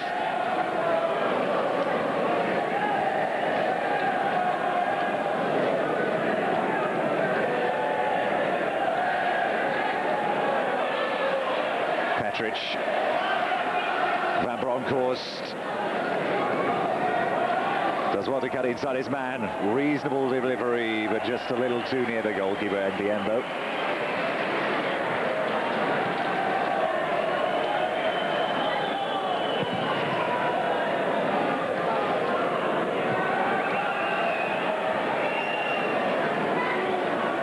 Well, I wonder what odds you could have got on this before the start of the game.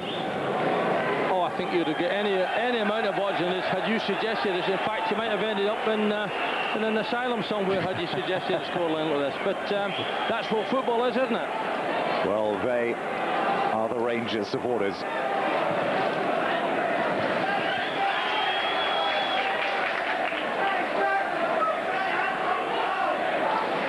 Barely quiet for a minute during the build-up to this game and for the opening 15 minutes, but even they, well-seasoned travellers that they are, cannot quite believe what they've seen so far here this evening as Amoruso plays that ball forward.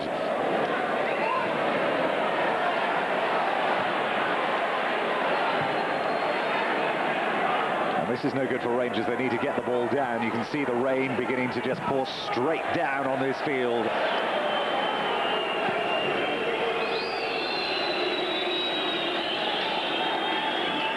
And Nimi, the goalkeeper, has literally had nothing to do apart from pick the ball out the back of the net on 3 different occasions.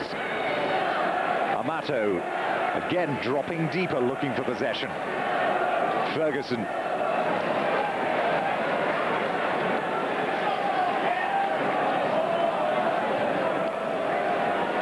Porini with the throw.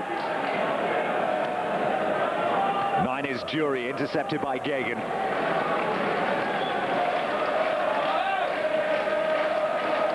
Is Amato. Does well. McCarthy's there though, still going Amato. One way then the other, but then good play by McCarthy. Well, again another generous decision perhaps from the referee. Certainly instigated by the assistant referee out there, but it's difficult just to see whether or not McCarthy was holding, but Amato is a real handful when the ball's in his area. Danger here for Shelbourne. 2 still back for Glasgow Rangers. Guarding the lone Shelbourne striker. There's Amoruso, there's Porini, there's Amato. That's a good delivery. Again, it was well defended though, Billy. Good delivery and a difficult one to defend positively, and really the defenders get no option but to play over as far as he does here. Well, McCarthy and Scully combining, and it's back across the edge of the area, and it's off the line. It's still not clear, and is it over? Yes, it is. Skidding across there, and take your pick as to just who got the final touch on that. Well, certainly I don't think you could argue with Amato. He's definitely claiming it, but you know, good goal line clearance there. We see that, and Amato really does strike it, and yeah, you have got to give it to him. Definitely a right decision. Definitely the right decision. Certainly was, and Amato, good finish, and he'll be happy. That's his first goal for his new club. Desperately unlucky, though. I mean, they almost cleared it, just jumped too soon, and the keeper, Goff, who's done nothing wrong all night. But they were all back there. Gagan, McCarthy, Scully and Baker scrambling around, but that ball was buzzing around really quickly. And this is the type of reply that Dick Advocaat would have expected from his side of very highly paid international players. But it must say it didn't look like it until a couple of minutes ago. No, I think the biggest thing is that he was looking for a response in the second half, and he certainly got it. Amato, for me, has made a big difference up front. He's been sharp, alert, not so much there, but looking for the ball, and always wants to be involved in the thick of things. Petric. That now has got the Rangers fans singing. 2 away goals, remember, they now have. Here's Van Bronckhorst. Got to go for the return, is he, Van Bronckhorst? He's still there, Van Bronckhorst! 3-all.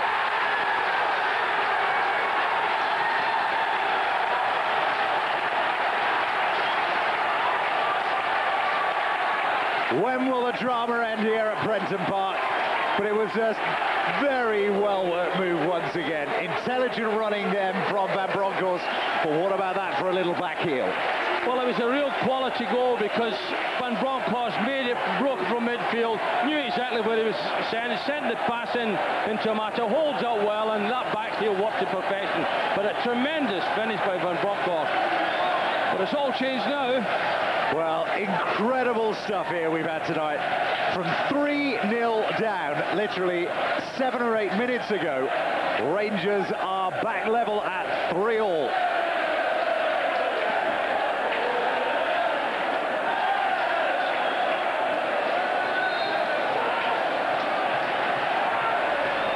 It's coincided, I think, with there's the weather, and Rangers forward again. This is Johansson. They're going for the victory here now. Johansson still going.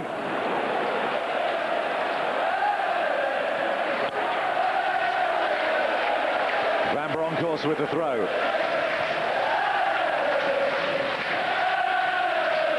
Petric, the celebrations are beginning once again. They've suddenly regained their voices. Amoruso. 14 is Ferguson.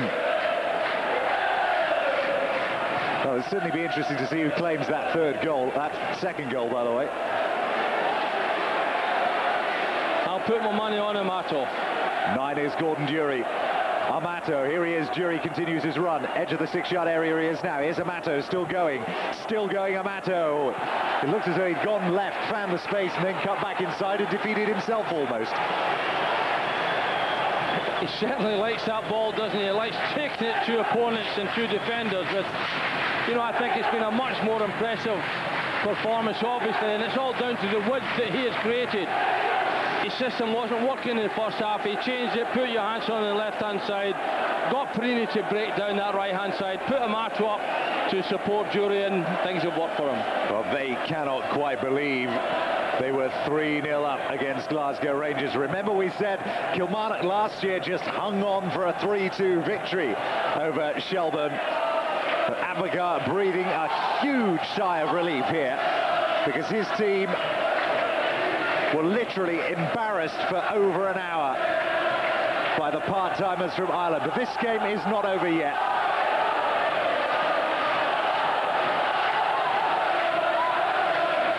'14 is Fenlon, looking for Rutherford, and Perini guiding it out.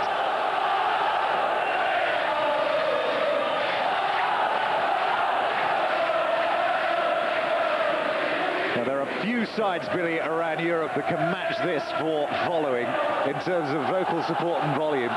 Incredible. Well, they've certainly got vocal support, and, you know, the team in the second half, well, particularly after going 3-0 down, they've given them something to cheer about. But certainly a much more impressive performance the second half. But is there something that you can put your finger on there? Because, I mean, after they went that third goal down, I mean, was there something that happened, something that we could see that actually turned the game around? I mean, there didn't seem to be anything new from the beginning of the second half. Well, they got the first goal very, very quickly, and they got it very cheaply. I felt at the time McCarthy put his hand up needlessly.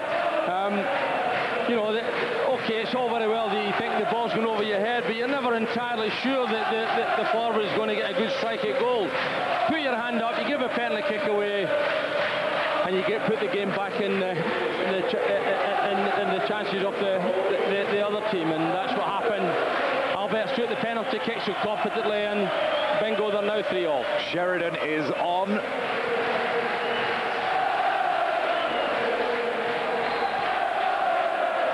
The number 9 for Shelbourne.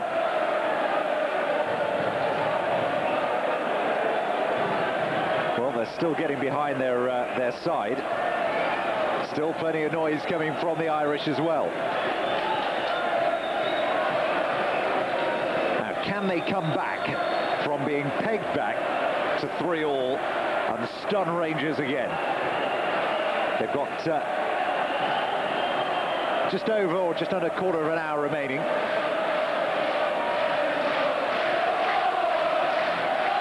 And this is where Rangers have looked, quite frankly, a bit of a mess defensively. Well, that wasn't the best of deliveries, but they still might get some comeback here, Shelbourne.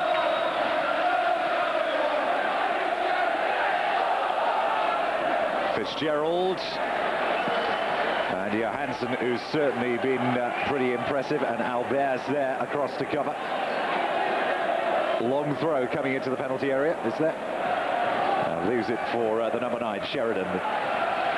Just come on the field, Sheridan. Baker gets the ball back again. Desi Baker still going, needs to get it across now. And it's just behind for a corner, is it? Yes, it is.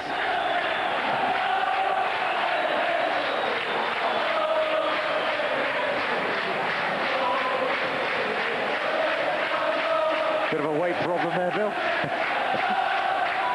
Now, Fenlon with the corner.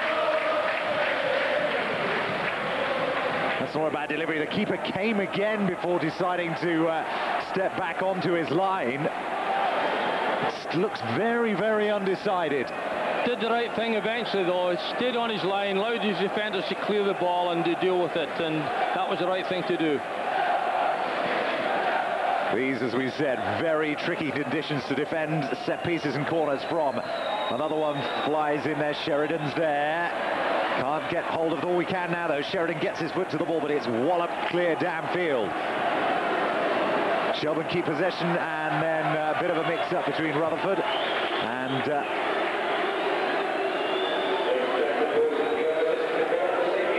Desi Baker.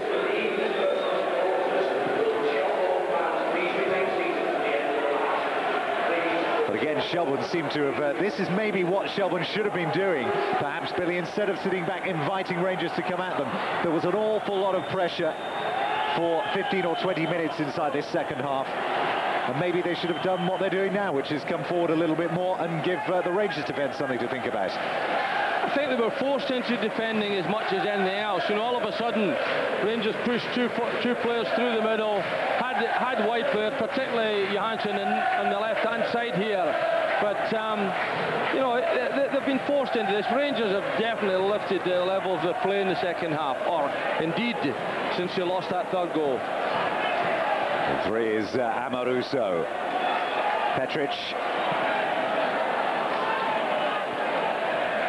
Johansson, they're not tight on Johansson. They're allowing him to get control of the ball and run at them. Johansson, that's another good ball. 4-3, and it's Amato.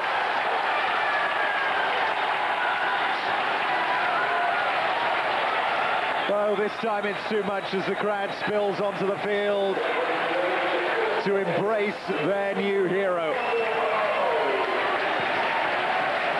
What an incredible turnaround. Well, he certainly knows how to put the ball in the net, but a good run here from Johansson. A delightful ball right to the back post, and you can't leave this fella unmarked in that area, and Shelbourne have certainly paid the penalty. But what an astonishing turnaround. Well, they certainly haven't been tight enough on Johansson.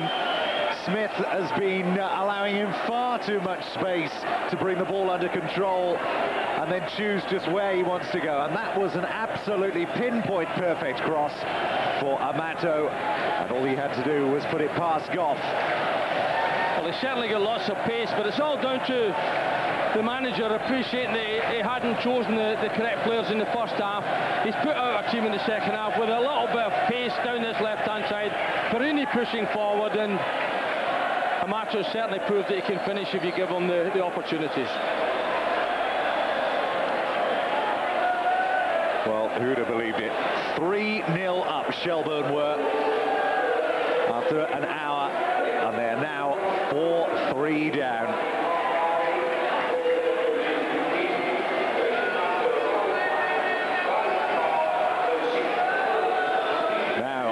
Still some more goals left in this final 7 minutes. This man will go on the hunt. Amato, but he's covered this time by McCarthy. But Shelbourne are looking a little tired now, Billy.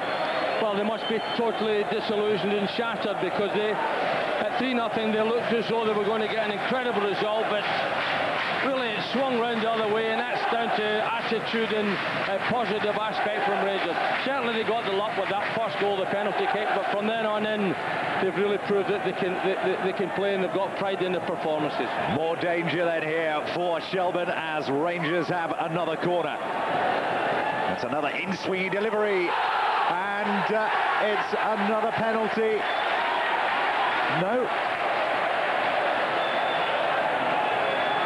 Well, the referee slightly undecided. We've got to pick this one up here again. Now, was Amato fouled? Well, the referee was certainly no hesitation whatsoever. No, it's a clear penalty kick, and you know, once again it was McCarthy, and it's astonishing. And once again, it will be the number 11, Albert, sends him the wrong way again. Rangers 5, Shelbourne 3.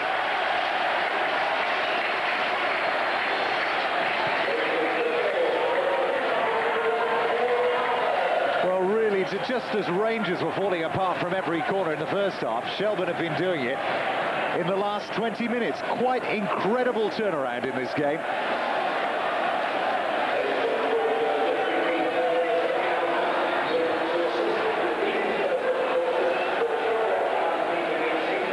You'd have to look at this game, Billy, and say, did Rangers take this side too lightly at the beginning of this match, or was Shelbourne really 3 goals better up to 1 hour into this match? I think there's a combination of both. I think they did take them perhaps just a little bit lightly. Paid the penalty simply because Shelbourne hit them on the break. And, you know, if you really analyse it, with about 4 chances at goals, they scored 3 goals. But, you know, since then, Rangers come back. Certainly the penalty kicks were given away very, very cheaply. And it's astonishing to see the same defender handle the ball twice in the same match. 5 away goals, enough to see Rangers through? I would have thought so. Well, Goff, who'd had such a good game, and in fact has had such a good game, to end it being beaten 5 times, it's just quite incredible. And somebody's going to write and say how many times I've said incredible in the past 15 minutes, but you've got to be here, I suppose, Billy. Well, it's incredible because he's had a good game, and he's not had, incredible. I know that, it's incredible, it really is. He's not had a chance with any of the goals. Well, a real shame. The game and the victory may belong to Rangers, but the night surely must belong in some small way to Shelbourne. For the performance up to this first hour, just a few more minutes remain then for Glasgow Rangers here. And an almighty let-off they've had.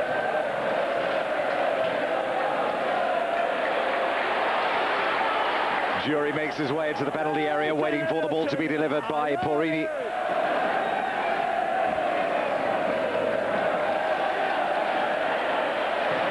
And a long-range effort, and I wonder whether they're going to get that ball back. I doubt it. Oh, it came back very quickly, didn't it? They want some more goals, don't they?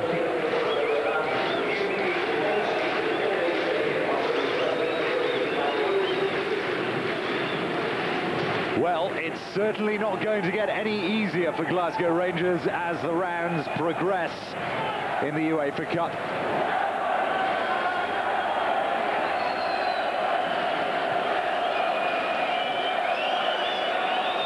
But we said at the beginning that it would take some time for this side to function, or begin to function as a unit. We've already seen a change in thinking from Dick Applegate. He wasn't afraid to change his system. Began with a 4-4-2, and it's not the way he's finished, as you can see from the start that we've been playing, which has brought Rangers back into the game. But that, Billy, surely is the measure of a good coach. Realises when something is wrong and actually does something positive about it. I think very much so that he did do that at half-time. Obviously, he had a great deal of thought in that first half. His system wasn't working for him. Came out.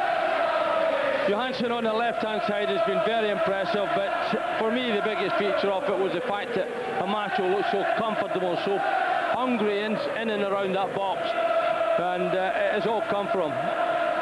And this is Sheridan. Can they get a goal back? Is there something left for Shelbourne? One more high on a night that has already brought them so many.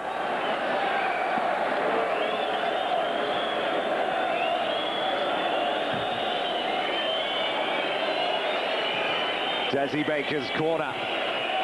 Cleared though, powerful header by Petric.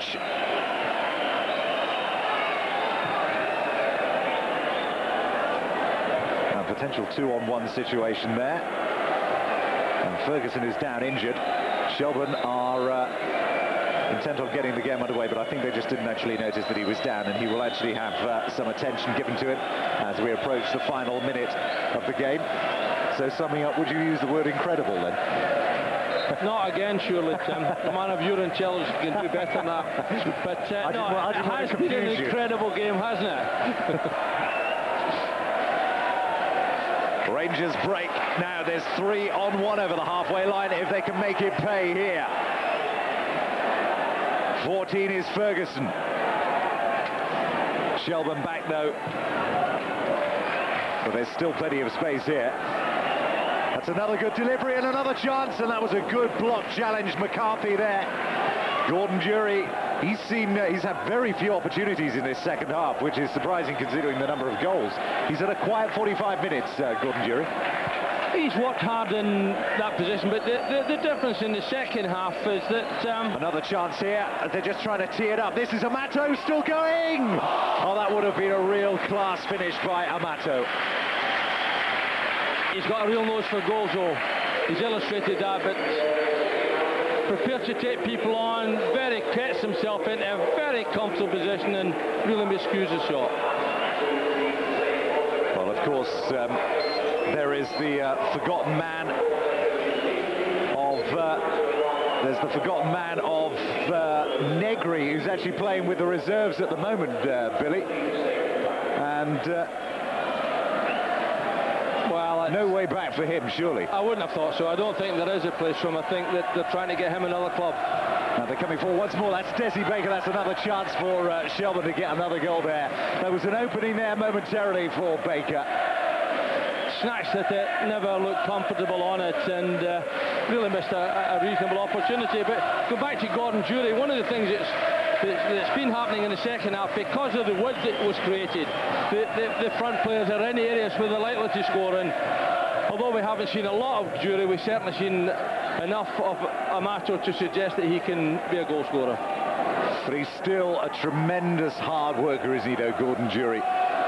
He's a threat, good pace, prepared to work hard, makes lots of runs, and yeah, could be a good foil for Amato. Just a couple of minutes of injury time then to go here at Prenton Park.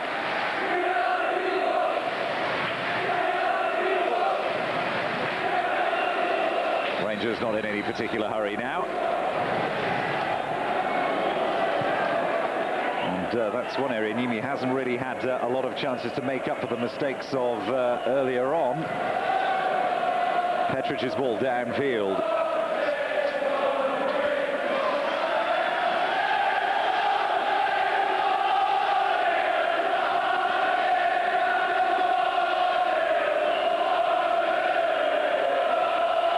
Goff, as we said, had such a great game. And to end this night, he'll wake up tomorrow morning and wonder how, as the whole team surely will. They conceded 5 goals in a little under 17 minutes.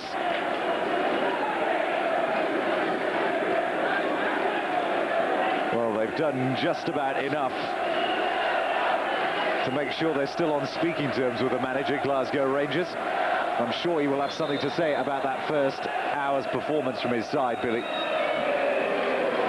I think obviously he had a few words at half-time, because he certainly we saw a different Rangers team in the second half, but he'll have learned something as well about his players, and in this situation it's when you do learn about the players, and he'll have seen that he's had a team that had pride in their performance. They saw themselves go 3 goals behind, but once they got the first goal, there was only going to be one winner.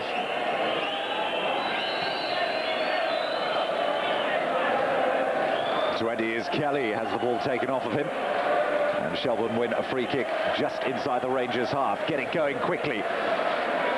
Looking for Rutherford down there. Such a great battle with Purini in the first half. Andy came out on top.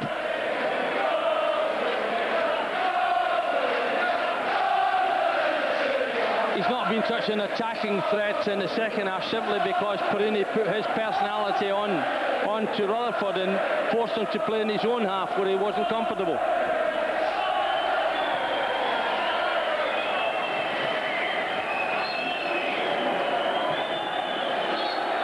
As Fenlon swinging his bit of the ball, but the free kick had been given the way of Glasgow Rangers. 12 is Van Bronckhorst, closed down by Desi Baker. 9 is Jury, goes down under a particularly heavy challenge. Play on, says the referee. Fitzgerald gets another bite of the ball. Fitzgerald. Baker tries to bring it under control, but Bronckhorst shrugs him off and is then brought to the floor by Fitzgerald. Play on, says the referee. Johansson again. That's another great ball across by Johansson. They're queuing in the penalty area. This time, though, Shelbourne a little more alert to the situation. Fenlon in there at the last to save the day once more. That was Gordon Jury.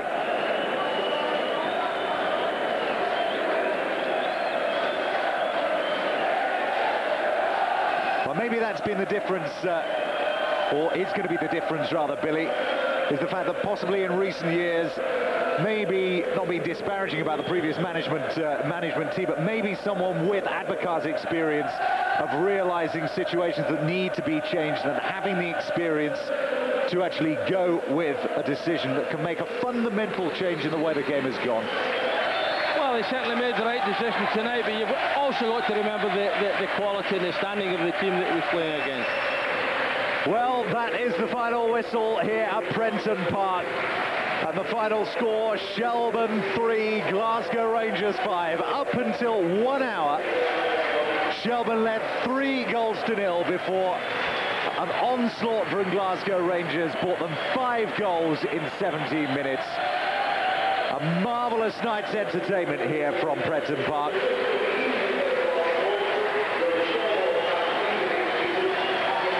And the Shelbourne team go over to salute their fans. They're going to wake up and just wonder where it went wrong in the second half. But they've done their club really proud tonight.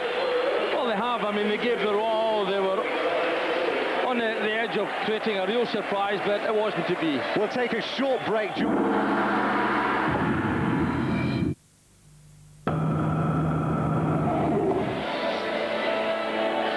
Welcome back then. We're live here at Prenton Park. Myself, Tim Capel and Billy McNeil. An astonishing night of football we've had. Shelbourne 3, Glasgow Rangers 5. And astonishing and incredible are those two words that we use rather often. But they really did sum up the proceedings this evening. Yeah, it was an unusual night, shall we say, that you know, it looked as though Rangers were dead and buried. An hour played, 3-0 down. Got the break of the first goal and then took Shelbourne apart after that. OK, we're going to have a look at some of the goals again. Now, this was the opening goal, Billy. Great run by Baker on the right-hand side. But the ball into the middle, really.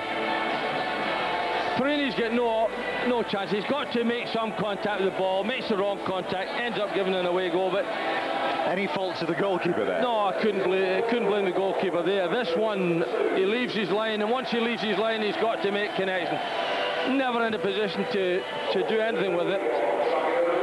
And there you see, Rutherford reacted quicker than the Rangers defence. Well, of course, it's a two-legged tie, remember, as we have a look at the third goal. Now, this really was a very cool piece of finishing. It was. Delightful piece of finishing.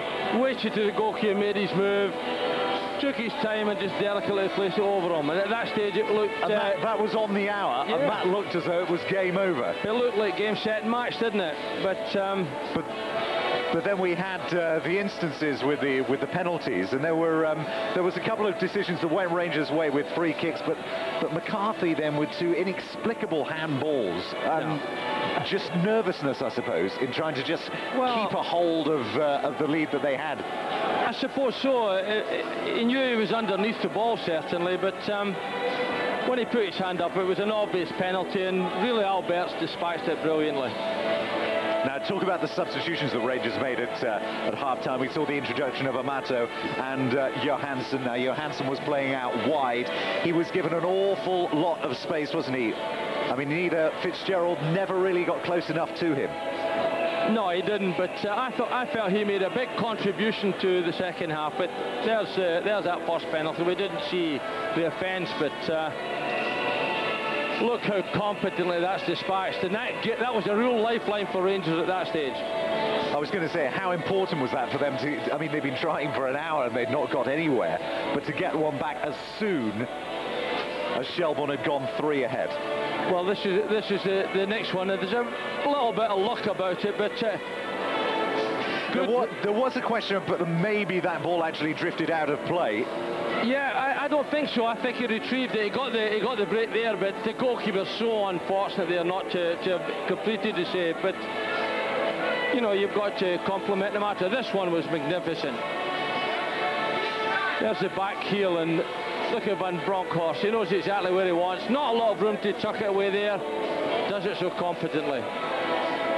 Well, that's the difference. Smith again just failing to pick up the continuing run of Giovanni Van Bronckhorst. Now, of the new signings, of course, don't forget that we've not seen Andrei Kanchelskis. We've not seen Rob Wallace, of course. There's injuries as well. Don't forget they still have got Negri. This is a very, very powerful team, more so perhaps this year than at any other time in the past few years. Well, it certainly looks that way, and there looks to be a powerful threat up front. There's no doubt whatsoever about that. Amato impressed me very much tonight. Van Bronckhorst did very well in a strange position. Much more comfortable in the second half when he had someone on his left-hand side. But this was the other penalty that came just moments after, and McCarthy again a second handball. Inexplicably, yes. But once again, the goalkeeper guesses wrong again, and very calm, very cool. You know, no danger of what he was going to do. This was a marvellous run by Johansson. He takes the full back on, gets in enough position, but poor defence. They're all drawn towards the ball, but that's Amato makes himself a little bit of space, and good header, dispatches that one well. He'll be delighted with his performance tonight.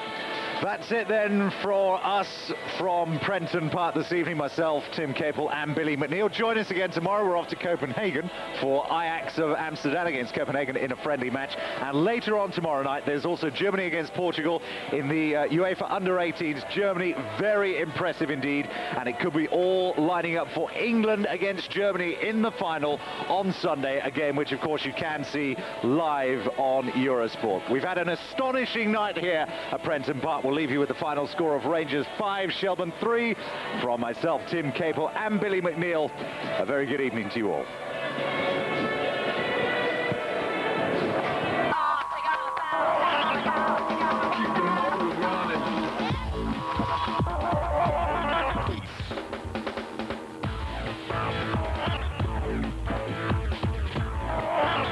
Eurocups with Active Driving, Active Safety, Subaru.